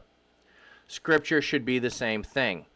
You want to build a relationship with Jesus through his words. You want to be in the word of God, building a relationship with it. It's not a rule book. It is a place to find relationship.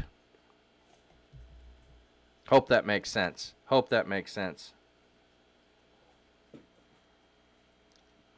Therefore, in light of the mystery, in light of the fact that we need to hold to the faith and not be carried away, not be persuaded away, not follow after something false. Therefore, just as you received Jesus Christ as Lord, continue to live your lives in him, rooted and built up in him, firm in your faith, just as you were taught, and overflowing with thankfulness. Okay, so you're built up in him, firm in your faith as you were taught, overflowing in thankfulness. Be careful not to allow anyone to captivate you through an empty, deceitful philosophy that is according to human traditions and elemental spirits of the world and not according to Christ. So, he's warning against people being persuaded to do and follow something different. For in him all the fullness of deity lives in bodily form, and you have been filled in him, who is the head over every ruler and authority. In him you also were circumcised, not, however, with a circumcision performed by human hands, but by the removal of the fleshly body, that is, through circumcision done by Christ. So rather than just a physical circumcision, you had a removal of the fleshly body. That was your circumcision. Ooh, I don't remember this view of it. I remember the circumcision of heart, but not circumcision that's a removal of your fleshly body. Having been buried with him in baptism, you also have been raised with him through your faith in the power of God who raises him from the dead. And even though you were dead in your transgressions and in the uncircumcision of your flesh, he nevertheless made you alive with him, having forgiven all your transgressions. Okay, we got a bunch of metaphors that Paul is overlapping one on another here. So we've got the fleshly body removal. We've got the circumcision done by Christ. We've got the burial in baptism. We've got the raise through the power of the dead. All of those, he's overlapping all of those things trying to flesh out fully what we have in Christ Jesus. We have the removal of our former way of life. We have the forgiveness of all the things we've done wrong. And we have right standing. We are no longer dead in sin, but alive in Christ. Woo!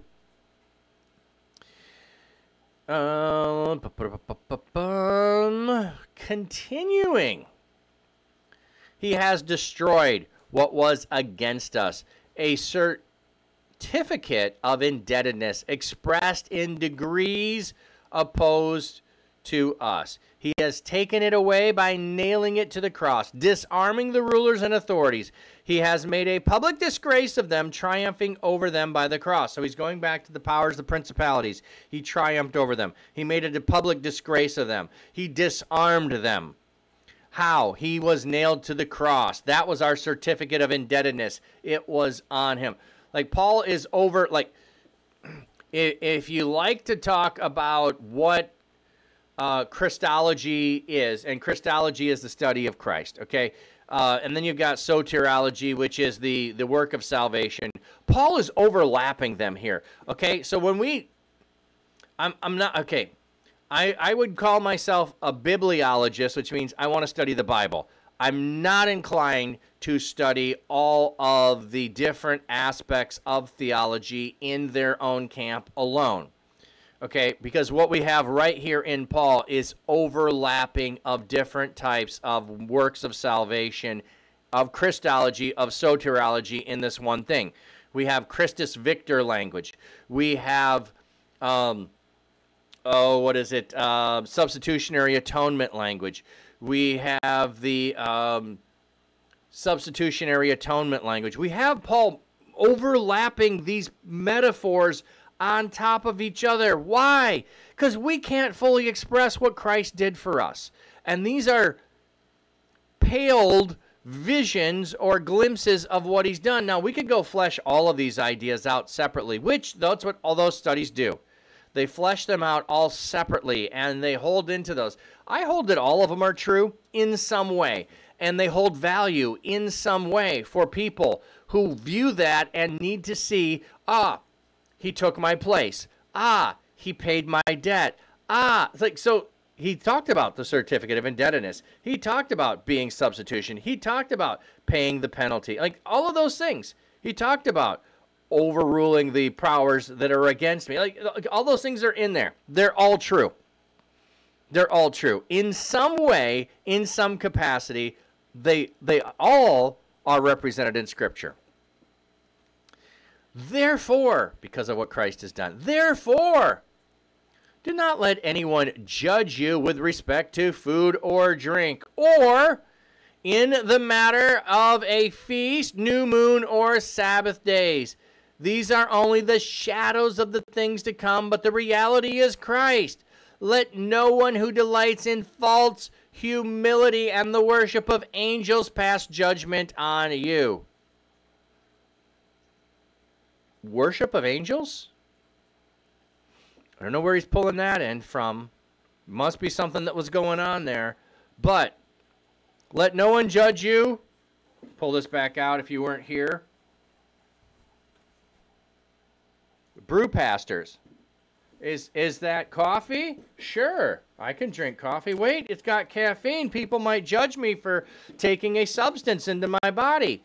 Yes, people do that. Or could it be beer? Oh, wait, someone might judge me for taking that into my body. Or wait, I have tea. I don't know too many people judging about drinking tea, but again, it has caffeine. And am I dependent upon this because I drink so much of it? It's a good question. It's a good question. And when I'm on vacation, I don't have it, and I don't feel any side effects for not having it. So, or I should say, I don't have it in the quantities I have. I might have a cup, and that's about all I have. But no, I don't feel dependent. I don't feel tied to it. Therefore, I don't feel any judgment over it. But if I go to have a beer or a wine or something else, Paul says, do not let others judge you in regard to food and drink. or in regard to a feast or a new moon or Sabbath. There are some making claims that in order to be spiritual, you have to do all of these listed things. If you want to be a super Christian, you would do these things. You would not do those things. Paul is saying that's not how we do this. And don't let others do that. They're persuading you back to the futility of things, of living up to the law. Might be one way of saying it. And we do this still today. We do this still today in many places where what we teach and we teach our children is sin management strategies. We try to teach our children sin management strategies. And some others, and I'm not opposed to strategies, okay? Don't hear me say that. And I'm not opposed to AA or other self-help groups. I think those do a fantastic job to help people. But most of what that is sin management. It's sin management. Like, if I never take alcohol, I can never get drunk. Therefore, I will never take alcohol because I'm a drunk. And I'm not saying that's bad. But what you're doing is sin management then. You're doing is sin management then. Instead of seeking to change your heart and mind, but which should happen through renewing of your mind through Christ. Now, I'm not saying you don't struggle with sin, and then certain things aren't tempting for you, but I'll hit another topic I don't talk about very often. But is very prominent today, and that would be pornography. So I can get things on my computer that will block out any suspect things that I might accidentally go to. Now, that's a good thing to do. That's a good thing to do. However, if I'm relying on that alone to keep me protected, or if I get accountability software that will report myself to anyone else, you know what? I'm relying on that instead of trying to change my heart and mind. And no amount of it's going to keep me from it. If my heart and mind are still on those things, is it going to keep me from it? I'll give you another example of that. Emmett Smith said this, and I'm not an Emmett Smith fan. So, he said, when I go out there, I don't think about don't fumble the ball, don't fumble the ball, don't fumble the ball, don't fumble the ball. I think about hold on to the ball, hold on to the ball, hold on to the ball. Okay, by that what I mean is, if I have a problem with something, pornography, drinking, smoking, whatever it may be, I don't focus on, I hope I don't have a drink today. I hope I don't have a drink today. I hope I don't smoke today. I hope I don't get tempted today. Instead, I think on those things, and I can't remember where the passage is, lovely, beautiful, all those things that Paul lists in other places, of dwell on those things, think of those things. I need to substitute some other thing in place of the thing that, and it's a totally different approach to things, I think.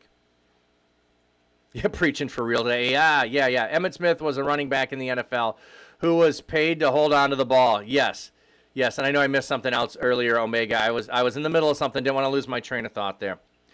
That reminds me of when Paul was bitten by the snake and didn't die. The people wanted to worship him, thinking he was a deity come to earth. Yes. Well, they also thought he was first a murderer of some kind, because it was justice by the gods that he was bitten by the snake, and it was just retribution by the gods. Then when he didn't die, he must be a god. Yes.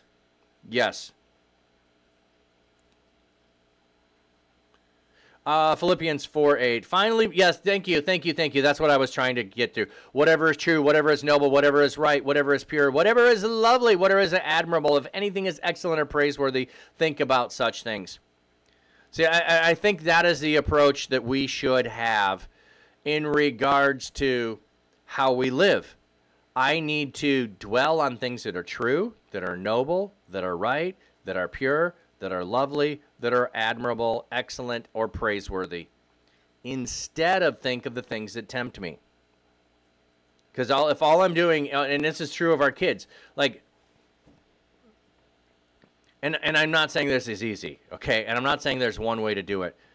But when we just treat our kids that they need to manage their behaviors, and we don't teach them to manage their attitudes, they can go through all the motions and not care about people, not love one another.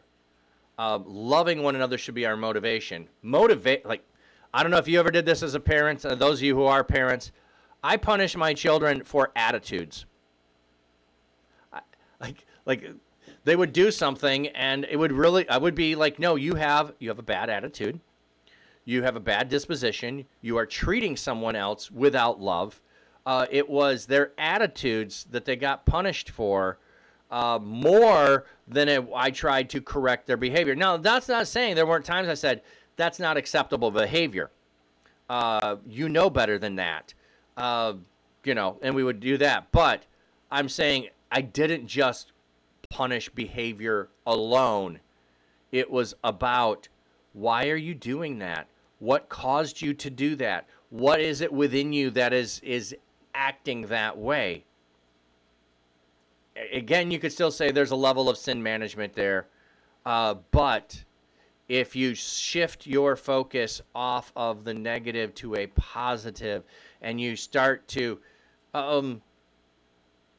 dwell in the realm of love more than the realm of selfishness, it does change things. Okay. Anyway, all of these things would have been things that are tied to guilds and other things, and so some people avoid them altogether. Some of the practices that happen with them you would want to avoid. Anyway. Well, that was a long side. Man, I thought Colossians, we could do it in a day. I'm not making it easy to get through it in a day. These are only the shadows of the things to come, but the reality is Christ. Let no one who delights in false humility and the worship of angels. Oh, we did that. Pass judgment on you. I have no idea what to do with the angel passing judgment. Worshiping angels. No idea what to do with that. Just jazz hands on that. Don't know. Don't understand. Someday maybe I'll have it better. That person goes on at great lengths about what he's supposedly seen, but he is puffed up with empty notions by his fleshly mind. He has not held fast to the head, from whom the whole body, supported and knit together through its ligaments and sinews, grows with a growth that is from God. So he is not participating in the body when he's doing those things. Donnie, use that verse in a video. If we think of those things, we can find powerful lessons that present biblical teachings, even in evil things like anime. Evil things like anime, and find new and powerful ways to share the gospel. Yes. Pop up to the head. Good morning, Flat Cap and Chat. I pray everyone is having a blessed week. I am.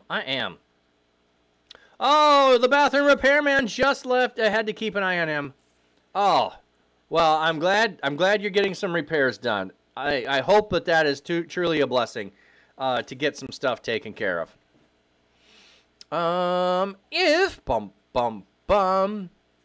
If you have died with Christ in the elemental spirits of the world, why do you submit to them as though you live in the world? What do we have here? See the footnote on phrase elemental spirits in 2:8. Didn't look at that. They aren't done, but I'm waiting on the floor to dry. Okay.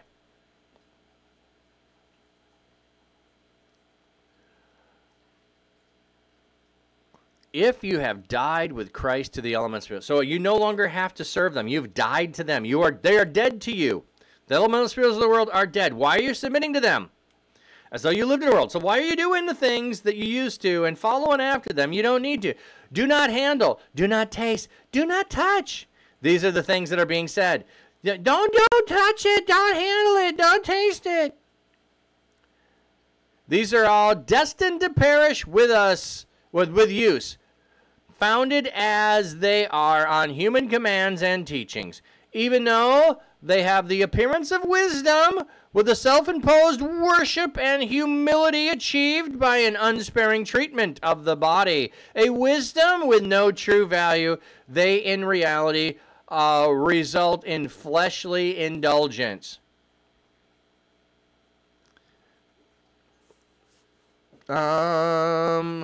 Concessive subordinate clauses within the main clause. Okay. So,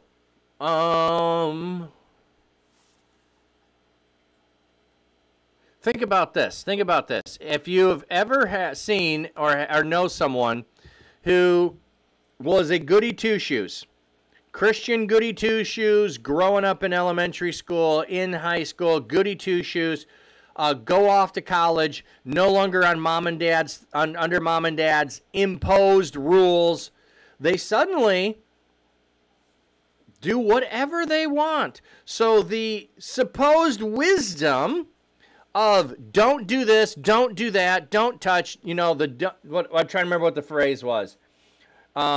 We don't drink and we don't smoke. There was something like that, like don't drink, don't smoke, and don't go with girls that do, or I can't remember what it is. There was some phrase like that was back in the day. Or there's like, we don't do dancing because dancing leads to other things. We don't go to movies because movies lead to things. We don't, like, all of the we don't because it leads to. Sounds like wisdom. But it's self-imposed. And those people who brag about, I've never tasted alcohol in my life. Now, I'm not saying there's anything wrong with never doing that. But when you use it as a brag, you are probably hiding or covering up for something else that you fleshly indulge in.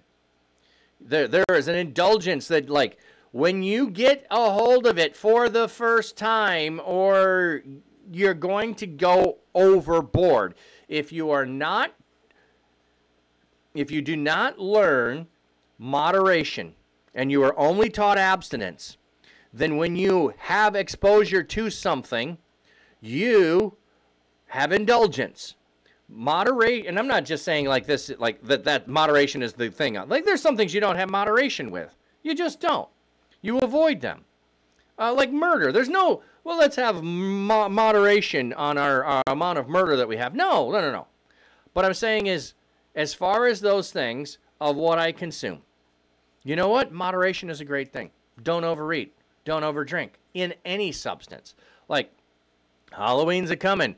Have moderation with your candy consumption. Have moderation with your sugar intake.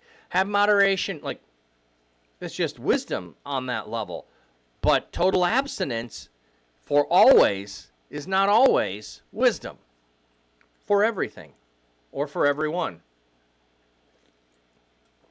Okay, so therefore, in light of the fact that you are having people tell you, don't touch it, don't handle it, you can't taste it, no, it just leads to bad things, stay away,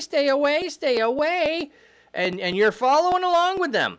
And you're just imposing rules. Oh, wait, that was the old system, but you're going back to the rules system instead of loving people from your heart. Therefore, in light of all of that, if you've been raised with Christ, keep seeking the things above where Christ is, seated at the right hand of God. Keep thinking about things above, not things on the earth. For you have died, and your life is hidden with Christ in God. When Christ, who is your life, appears, then you too will be revealed in glory with him. So put to death whatever is in your nature belongs to the earth. What are the things we're supposed to put to death? Cleansed by Christ. Love the flat cap. Thank you, friend. Thank you. Welcome in. Thanks for the follow. Or, I guess, thanks for the chat. So put to death whatever is by your nature on the earth. Okay, let's just pause before we go through the list. Oh, there's the follow. By Christ just Appreciate it. Let me know how you found me. And are you a streamer, by the way? So you've been raised by Christ So you've been dead in him. So this is a priority. If Christ is the priority in my life, then I am thinking of heavenly things. I am thinking about heavenly things in substitution for earthly things. So instead of thinking about the things I don't get now that I want to pursue and go chase after, I am thinking about Christ. I'm thinking about above. Found me through the Christian tag. Awesome. No, you're not a streamer for Christ yet. That's all right. If you're not, but you do hang on Twitch, being a mod for Christ, whether in Christian streams or in other streams, or just being a presence in the community to love everybody, is a fantastic presence of Christ. Love the name, by the way. So, how do we have a life that is after Christ, seated by Christ, at the right hand, all of those things? We put to death what is by nature belongs to the earth. You made this account in order to stream for Christ. You just haven't got there yet. Awesome. Well, if you want to find other Christian streamers, you can jump into my Discord. I have a channel about a bunch of Christian streamers, and most of those are groups. So ReachCon is RC up there as one of the groups. DC4C is another one of the groups. Safe Streamers is another one of the groups. I'm not a member of Taco, but I highly recommend Taco. Yeah, hit me up in the Discord. Ask other people in the chat. They can get you all kinds of info on others who are streamers and doing things and supporting one another in Christ. Love that. Oh, also there's Blessing Boat over there, which is so once you do begin streaming and you want to help make it to affiliate, Blessing Boat is a monthly raid train stream of content creators who are family-friendly Christian streamers trying to make affiliate. So there you go. Glad you're here. Okay. What are the things we avoid? Sexual immorality, impurity, shameful passions. Let me count these. Sexual immorality, impurity, shameful passions, evil desires, greed, which is idolatry. Oh, there's 5 things. Did I get that right? 1, 2, 3, 4, 5. Am I right? Yeah. 1, 2, 3, 4, 5. Sorry, the shameful passions is on 2 sides. My brain is trying to count it as more. Greed, which is idolatry. 5 things. Torah. Okay, so we've got a representative idea there. These are the negative teachings, the negative, worldly inspired doctrine of how you should live. You should have sexual immorality, impurity, shameful passions, evil desires, and greed. Greed is idolatry? Greed is idolatry? Yes, it's worshiping something else instead of the Creator. It is exploiting of other people. All of these things could be summarized as not loving your neighbor as yourself and not loving God. That's a list there.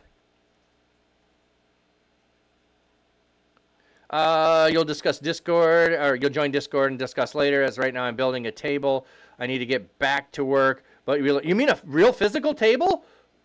What kind of table are you building? Are you do you do? I also have, by the way, a channel. Look what I made. So if you are an actual craftsman, post the pics when you're done. Post the pics. Would love that.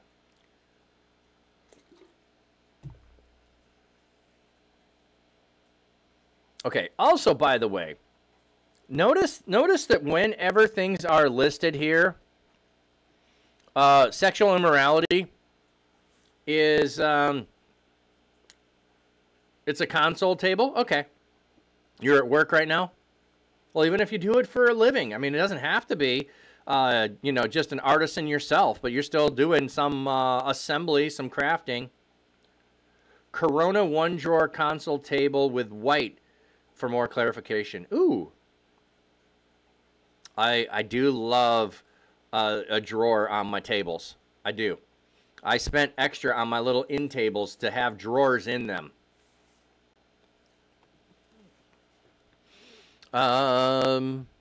Okay. Because of these things, the wrath of God is coming on the sons of disobedience. You also lived your lives in this way at one time when you used to live among them. But now put off all such things as anger, rage, malice, slander, abusive language from your mouth. 5 again, but maybe there's more because he's continuing. Do not lie to one another, since you have put off the old man with its practices and have been clothed with the new man that is being renewed in knowledge according to the image of the one who created it. Okay, so you put off things like anger, rage, malice, slander, abusive language, and do not lie to one another. Okay, so that's 6. That would be 6. I think we do count that. So anger, rage, malice, slander, abusive language. So anger would be, could lead to rage. I mean, angry can be upset at people, bitterness, rage, is our physical actions. Malice would be our treatment. Slander, saying things that are not true about someone. Abusive language from your mouth. I mean, berating somebody, tearing them down, and then lying. This would be gaining advantage over someone. Look at all these things that we can do. And 6 being the number of man. So that would be the worldly, manly practices. So we could look at the list above of being the worldly way or the spirits of the darkness way, the sexual immorality, impurity, shameful passions, evil desires, and greed. And we could look at but I don't think we have to make a distinction. I'm just pointing them out. But we're clothed with a new man and renewed with the knowledge. Okay. Of we are created in the image of the one who created us. Here there is neither Greek nor Jew, circumcised nor uncircumcised, barbarian, Scythian, slave, or free, but Christ is all and in all. K9, welcome in, my friend. Welcome in. So stop making divisions. You're making divisions between those who were Greek and those who were Jew. And he goes even further. It's not circumcised and uncircumcised. It's not even civilized. That's what the barbarian would be, is uncivilized. Anyone who is not Roman would be a barbarian. Scythian, a very special breed of those that we degrade and beguile. And slave or free. Status, social status and standing. No, in Christ, there is all. And all are in Christ. Therefore, in light of the fact that we all have singular standing in Christ and that we should put away the worldly things we used to do, as the elect of God, holy and dearly loved, clothe yourself with a heart of mercy, kindness, humility, gentleness, and patience, bearing with one another and forgiving one another. 7. The total package, the totality. 7, the completed way that you should live. Let's just review that again before we go further. Clothing yourself. Okay, this is what you put on. This is the outward expression of what is coming from within. This is the things that people see. You have a heart. Heart. You clothe yourself with a heart. I love that image. Your heart. This is what comes out of the heart. You are clothed with it. It's what people see. They see mercy. They see kindness. They see humility. They see gentleness. They see patience. They see you bearing with one another. They see you forgiving one another. Isn't that beautiful? Let me see what this has for mercy here in the footnote. Genitive construct is Hadiades, that is, it would be compassion or tenderheartedness. Okay. I'm fine with mercy. Okay. If, if someone happens to have a complaint against anyone else, just as the Lord has forgiven you, you also forgive others. How do you live out all of these things, you forgive others. Is there an exception clause? Let's see. Can we have an exception clause to the forgive others? And all these virtues add love. So there were 7. So this reminds me of there are 7 things the Lord hates, yet 8. There are 6 things the Lord hates, yet 7. There are things. This is an Old Testament proverbial way of stating it. You say a number, and then you add one more. And to all of these virtues add love, which is the perfect bond. Let the peace of Christ be in control of your heart. Oh, that's a beautiful image. Peace of Christ control your heart. Not your mind, not your revenge, not your I was treated poorly and I have the right to. No, friends. We need to stop thinking of our rights and we need to think of Christ's love towards others. For you were in fact called as one body in this peace, and be thankful. Let the word of Christ dwell in you richly, teaching and exhorting one another with all wisdom, singing psalms, hymns, and spiritual songs, all with grace in your hearts to God. So, we have all wisdom. What does wisdom look like? I think that's what we have.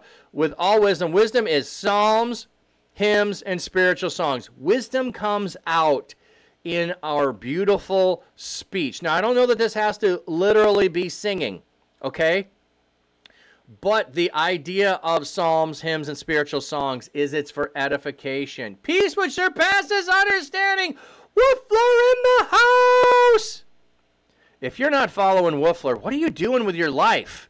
What are you doing with your life? Woofler, my man, welcome in.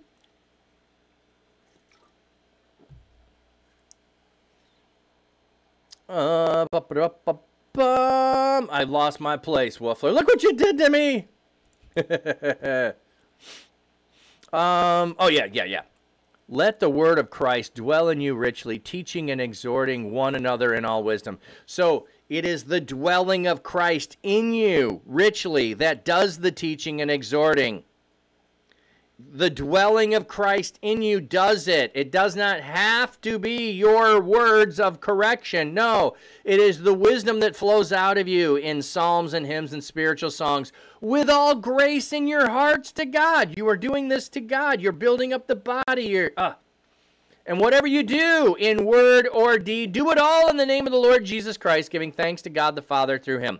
So all of this is done out of love, out of grace in your hearts, all done to God, not done to put someone else down, not done to put someone else in their place, not done to elevate my own status, not done to make me look good, not done to get me praise. Woo! Little buddies, morning, good morning, friends. So great to be here. Love starting my day in the Word with you. Thank you, friend. How is my niece? Yes, I have adopted your little cherub. Okay.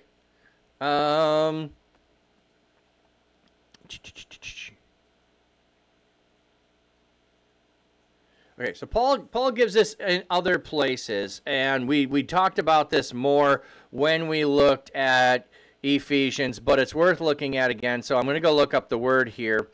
So Colossians 3. She's the cutest little potato girl, and she needs all the aunties.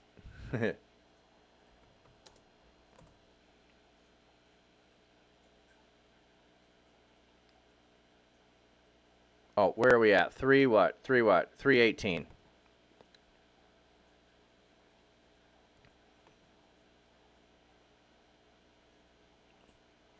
Okay. Upotasso.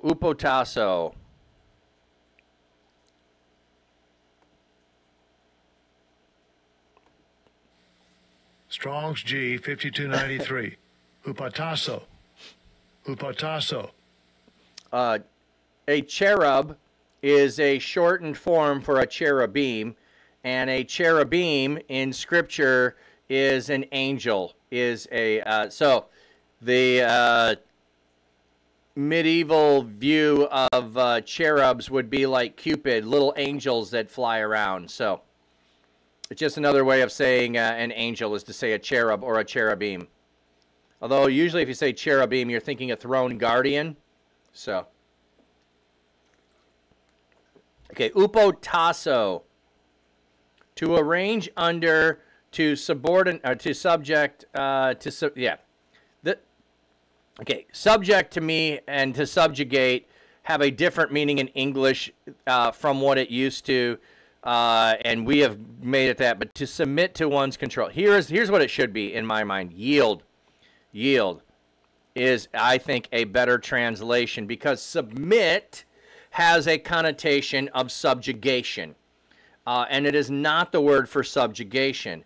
The word is the word used of a Roman senator who yields to another Roman senator of equal status. We also have this is supposed to be used towards one another. Okay, Cockroach, thank you for the sub. 10 months now. Appreciate it, friend.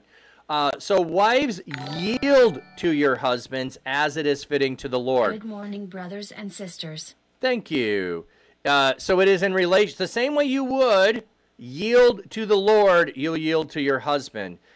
We talked about this too, that the shocking idea is that it's your husband that you yield to instead of your father. That's the shocking idea. It's who you yield to, but also a status of equals is used with that word's usage. All right, we got an ad break coming in. I can't snooze it. We're going to fish.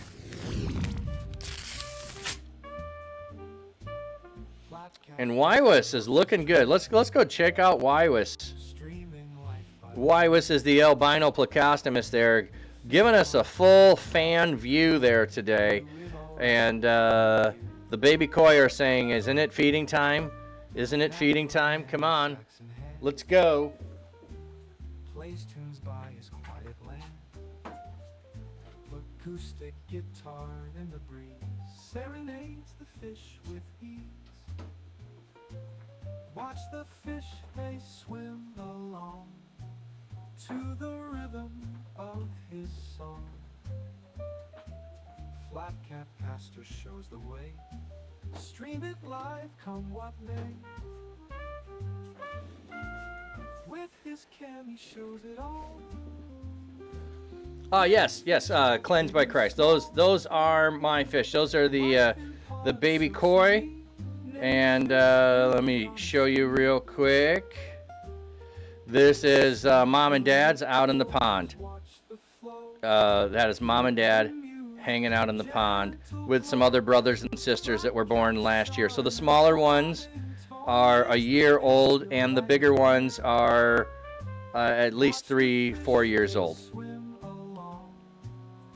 And they also must have just had feeding time as well. There we go. So you can see the sun over here finally peeking above the trees there.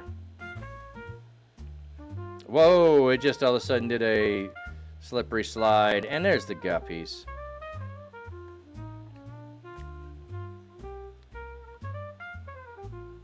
Why did they suddenly stop? That's weird. Refuse Cammy shows it all. Unless my internet's having problems. Fish, both big and small. Rot-row, Raggy. Life in pond so serene. Nature's beauty on the screen. Oh, by the way, so the one tank is right here with the cam on it. The guppies are over here with the tank on it. There is another one back here. Tank you can see right there. And then there's another tank over here as well. So I have several tanks. Do I allow fishing in that pond? No, it is only koi. It is only koi in there, Canine, and they would not put up much of a fight. So it's not even worth the time. Okay, I don't know how long chapter 4 is. I do have about a half an hour that we can go. So it depends on how long we spend on this conversation here. if we make it to 4. I would love to finish Colossians today. I think that'd be a good accomplishment, but I'm not going to force it. I do have a meeting at 10:30, not 10. So that's where we are. Yeah, and to think all these ponds and tanks were started because of a few goldfish. Yes, actually there was a different aquarium than that one over there. That's a 15-gallon. I had a 10-gallon where the goldfish started.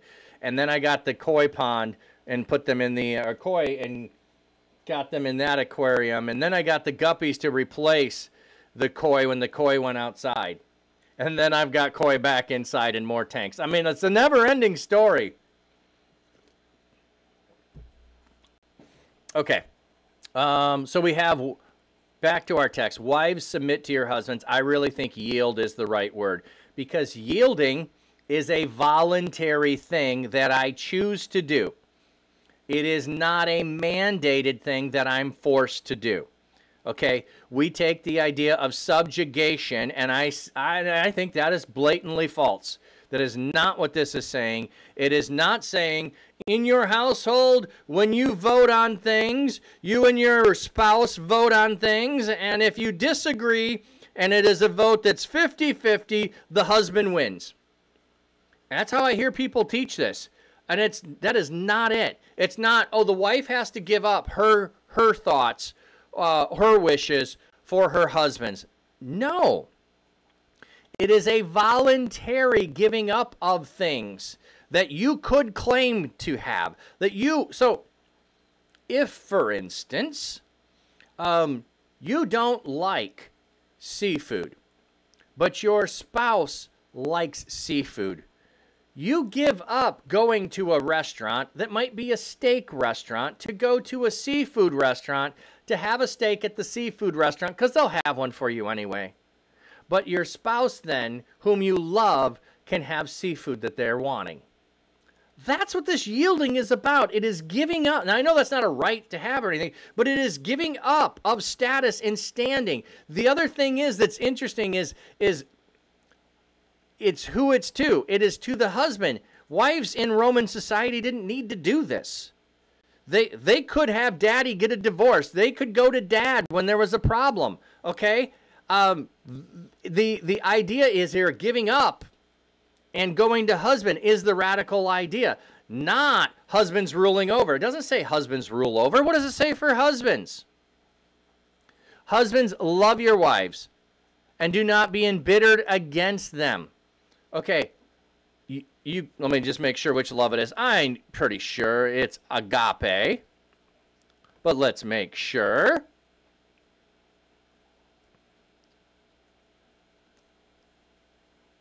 Yes, agapao. Agapao your wives, and do not bitter against them. Okay, in Jewish culture, there was arguments over who could get a divorce and for what reasons, and the rabbis debated. You could even get a divorce for she burned the roast last night, kind of an idea. Okay? And you could get bitter against them. Don't treat them bitterly. Love them. Sorry, I thought I just saw something go by. It might have been a squirrel. Love them. What does agape love look like? It looks like self-sacrificing love. So if I am loving my wife, I'm not saying I get the deciding vote. That's not loving. If every time we have a disagreement, like, hey, we're going to go on vacation, do you want to go to Florida, or do you want to go, do you want to go to Disney World, or do you want to go to Kentucky? I don't want to go to Disney World, but if my wife wants to go there and she wants to bring the kids there, out of love for my wife, I will tolerate walking around Disney World. I love her. I want the best for her. I want things for her, and therefore, I don't hold bitterness, I hold love. So this is reciprocal in relationship. One is giving up of things, the other is giving up, self-sacrificing. So one is yielding to, the other is self-sacrificing. Yes, a literal squirrel. Literal squirrel. Children, obey your parents in everything, for this is pleasing to the Lord. Okay, we take this one out of context. Let me go see what word is used here for children. There are several different words the same way that we have of infant, toddler, teen, adolescent. Strong's G 5043. Technon. Offspring.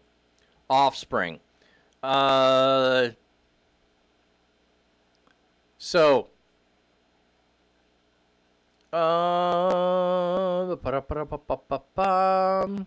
it's got lots of uses. So it is not, this is not the word that we would just think of as a toddler. We have translated this, children, obey your parents and everything, for this is pleasing to the Lord. Kids, start doing right stuff. Start obeying what I say. You have to listen to me. That's not what this is. This is an adult child, okay? This passage is to those of the household of faith and how you treat your parents as you are adults, okay? You listen to your parents and do what is right by them and for them because it's pleasing to God. That's not a common thing. No, I want my parents to pass away as soon as possible so I can inherit their status and their stuff. Okay, no. I'm going to be obedient to my parents in everything. I'm going to, let me just look at the word obey there actually. Let's look at that too.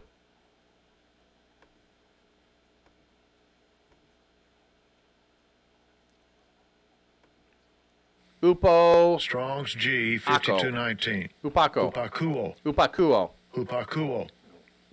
Yeah, to listen, to hearken to. To submit. Oh, yeah, there we go. Even there we go. Submitting to. Fathers, do not provoke your children, so they will not become disheartened. Okay, so these are all household codes here, by the way, too, which I can't go into depth, really, with a good analogy of the household codes.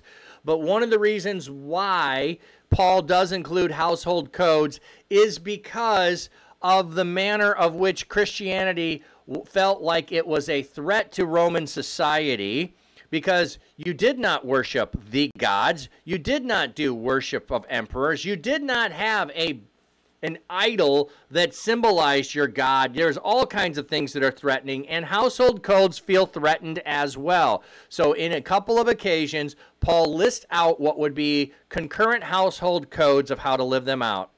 Fathers, do not provoke your children, so they will not become disheartened. So fathers, don't put undue burdens on your children. This is not just youngsters. This, again, could be your adult children.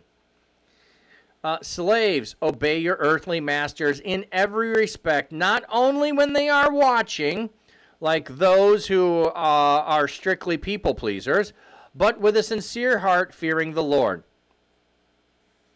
Now, is the next phrase still to the slaves, or is this to everyone?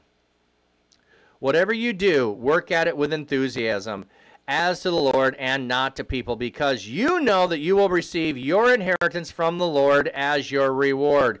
Serve the Lord Christ, for the one who does who does wrong will be repaid for his wrong, and there are no exceptions. I think, now maybe it says, let me just see what the footnote says. The present progressive are doing are used in translation to bring out the idea that Paul is probably referring to what they already do for work. Okay, so I think this could still be an expansion of slaves and what you are doing. Not simply a generic who is it, but the Greek would give a better understanding there, and I don't know it well enough to get connection. Is this the same as the slaves? It could also, even if it is connected with the slaves, it may also be, singular, masculine, and aligned with other things in the text too. But I do think fearing the Lord in whatever you do is still good for all of us. But when you have no choice in what you are doing, do everything as if it's to God. Do everything as if it's to God. All right, so this is household codes. And there's a couple places that talk about household codes. And here's a bad break because, oh, wait, masters is in the next section. Masters, treat your slaves with justice and fairness because you know that you also have a master in heaven. So, masters treat slaves with justice and fairness. Why does it say that instead of free all your slaves? There are rules and regulations of when and how you can free slaves. One of the times you could is when you inherited them. So when they would be passed down to you from your father's passing, you could then free slaves at that time. There were ways in which slaves could pay for and earn their freedom, but you could not necessarily just free slaves on a whim. That's not a standard in all places in all times. So, does the Bible talk about owning people? Yes, it does in the Old Testament. Yes, it does in the New Testament. But there's also the book of Philemon that talks about you should free your slave because they're a brother and sister in Christ. So he's talking to those in the church in Colossae who are brothers and sisters in Christ who are slaves. And masters who are owners of slaves. He doesn't take the occasion here to encourage them to free slaves. He's writing household codes on treatment. So this isn't a treaty on things. This is an accommodation on the culture in which people are living, which I think also the Old Testament rules are an accommodation to the culture in which they are in.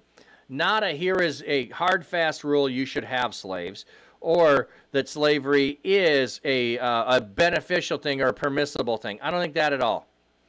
It's saying in the circumstances in which you live, if you have them, still hold to a higher standard than the society in which you live in. Now, what's interesting here, be devoted in prayer. Is this the masters that are supposed to be devoted in prayer? Is this everyone? Be devoted to prayer, keeping alert in it with thanksgiving. At the same time, pray for us too. Okay, so this seems like it's everyone. Pray for us too, that God may open the door for the message so that we may proclaim the mystery of Christ for which I am in chains. So Paul is in chains. He wants to proclaim the mystery of Christ. We were talking all about the mystery earlier, about the height, depth, and breadth of the mystery of Christ, of what he did on the cross for us, the gospel which was preached to us, the gospel which we received, and that we should stick with it, and we need to hold firm to it to the end, and how we should treat and love one another. Pray that I may make it known as I should. This seems so weird. We've been taught that Paul is this whole big, bold preacher. The inner clause is subordinate to the imperative. The reference to the idea that Paul must make it known indicated that the clause is probably best viewed as the purpose and not content. The first expression through infinitive, the term pray at the beginning of the sentence is intended to be picked up in the imperative. Okay. You're so excited to get into streaming for Christ? That's awesome.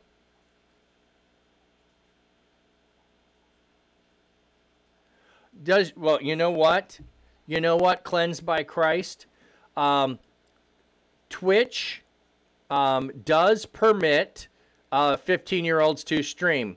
I don't personally know a lot of teenagers who are streamers, but I do know Magdalene is a 14 or 15-year-old Christian streamer. He was just on Blessing Boat on last Saturday, and his mom, Mama Brick Builds, is also a Christian streamer. You've been streaming for the past 5 years on other accounts. Yeah. What I would say is have good mods around you that are strong in the faith that can help when conversations come up. when difficulties arise. Yeah. I was also thinking I could help people learn about Gen Z's view of Christianity since I'm young. I know a lot of friends who can help. That is awesome because I don't have a lot of connections, natural connections with Gen Z. I don't have grandkids yet. I'm not currently serving in a church, in a physical church, and the last few I had didn't have any Gen Z in the church. Gamers for Christ has a lot of family members that stream together. Yes.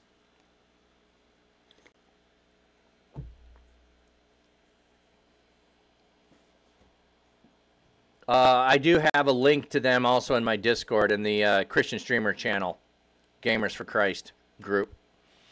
Okay. So pray for me as I am in change. Pray that I may make... So anyway, I was saying, Paul needs prayers to make the gospel known as he should. I think this is a level of boldness and a level of clarity. It's a both. And then he turns back. Conduct yourself with wisdom towards outsiders. Make the most of the opportunity.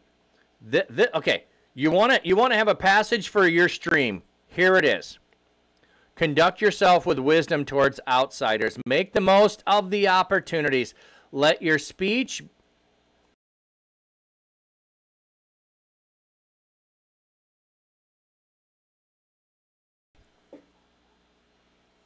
graciousness,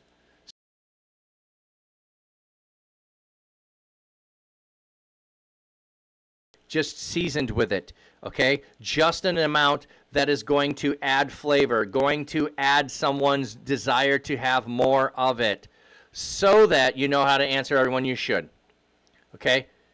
Graciousness, like admit when you don't know. Like, I don't know, I don't understand. Yeah, do not be a Debbie Downer. Exactly, Electropod. And don't be...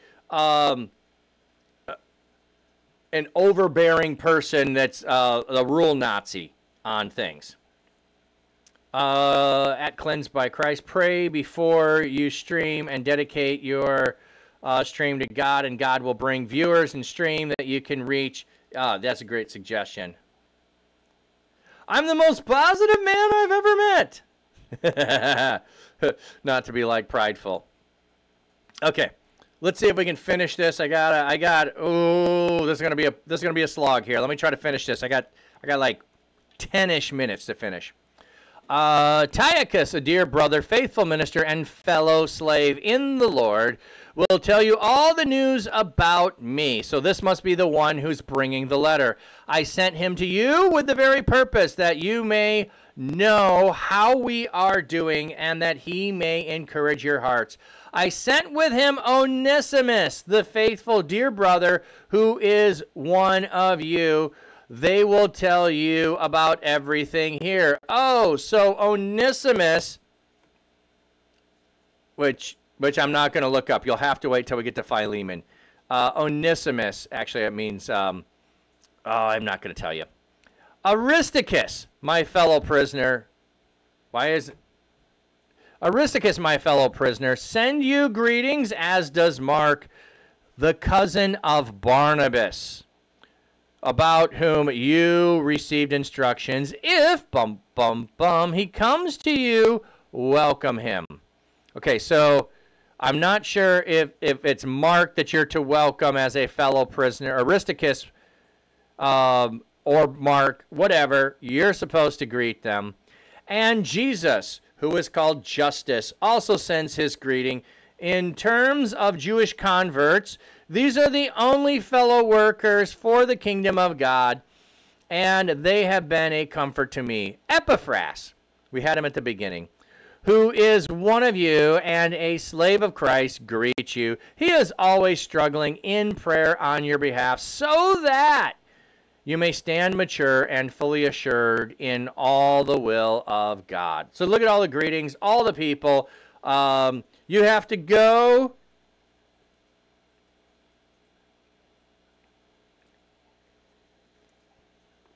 Yeah, I noticed a couple that looked like glitching there. I'm going to guess it's my ISP. I'm going to guessing my ISP is having problems.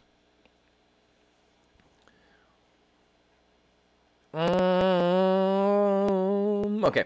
For I can testify that he has worked hard for you and for those in Laodicea and Hierapolis. Our dear friend Luke the physician and Demas greet you. Give my greetings to the brothers and sisters who are in Laodicea and to Nympha and the church that meets in her house. Okay, this would definitely be one we should go look up. We'll go back in a second and look up names. And after you have read this letter, have it read in the church of Laodicea. In turn, read the letter from Laodicea as well. And tell Archippus, see to it that you complete the ministry you received in the Lord. I, Paul, write this greeting by my own hand. Remember my chains, grace be to you.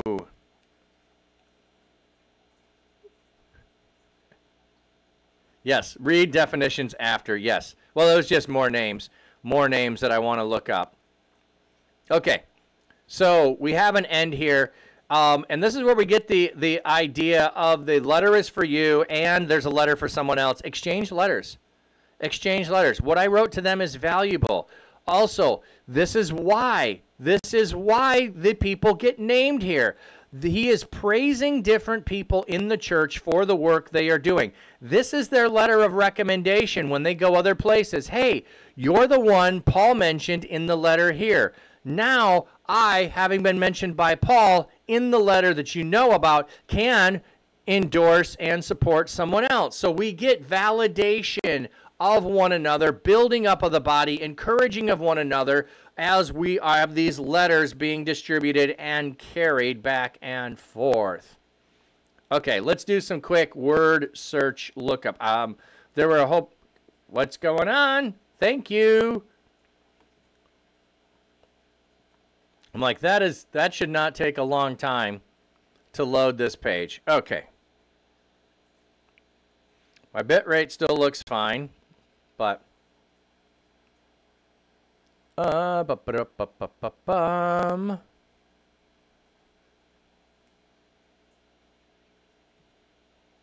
so we have Tychicus, which means he is the inventor of ties. And we have Onesimus, one of my favorite. By the way, if you know Onesimus Prime, this is who he is named after. I'm going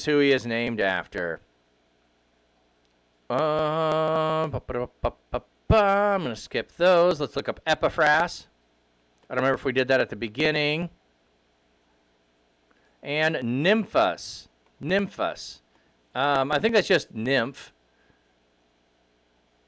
And Archippus. I know I skipped a couple of names, but they're more ordinary names, so that's why I'm skipping them. Tychios?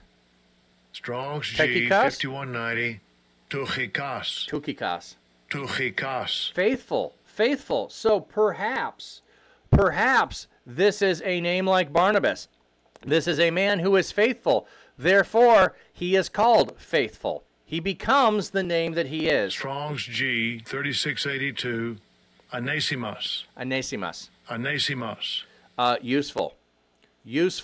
So in the letter to Philemon, he says, he who was formerly useless to you has become useful to me. He is useful. He is Onesimus. I love that name change. Oh, did I not click the Epaphras? Lovely. Strong's G, lovely. 1889. Epaphras. I clicked the verse. I didn't click the name, apparently. Nymphos. Strong's G, 3564. Nympha. Bride. Thayer's Lexicon. Nymphos. Okay, this says bridegroom and it's feminine.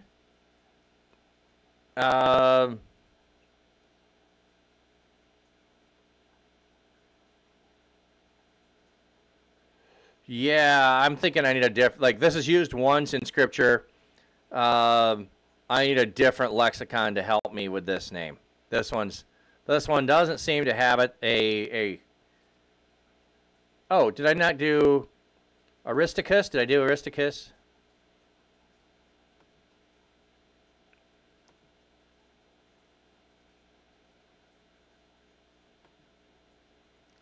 Oh, there it is. Archippus. I missed Aristarchus.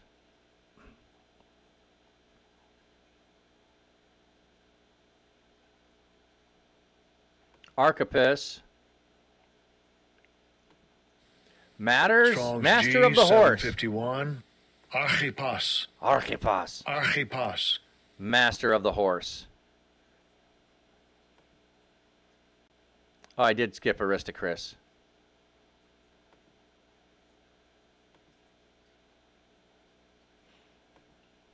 The best ruler. Strong's G, 708.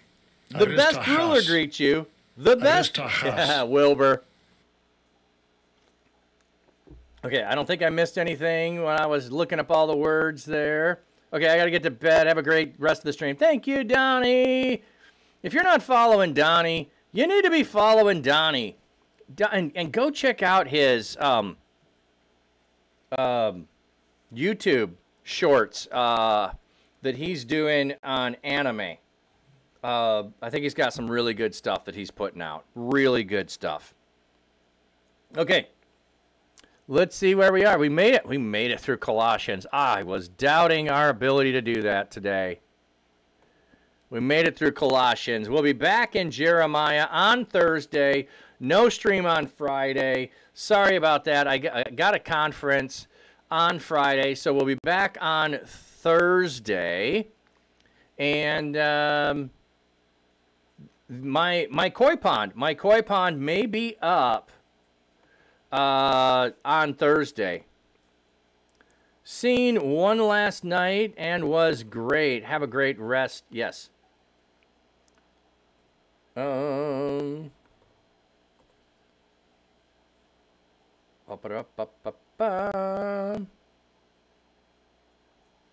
That's weird.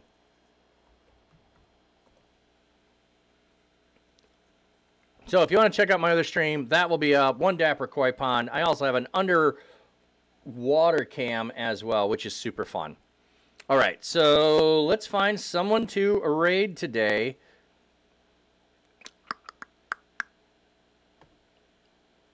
And then I got to get ready for my training of people.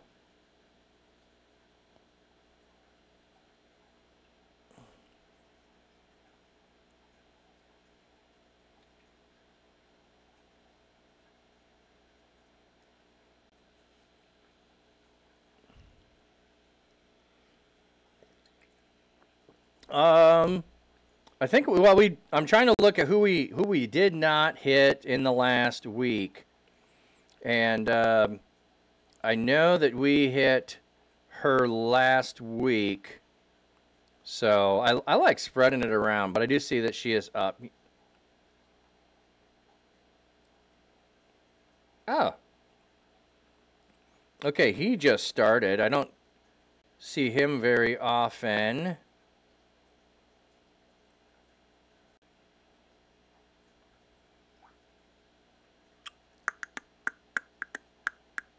I'm just trying to debate between a couple of people here.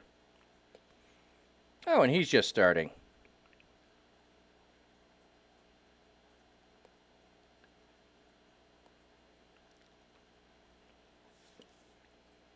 Okay. And we hit him yesterday. You know what? I want to go there. I want to go there. Let's go do some music. Let's go do some music. I have not hit him in a while. So we'll go do music. And let me send you off with a blessing. May God seeking comfort find you. May his loving arms bind you. May his might protect you. May his wisdom direct you.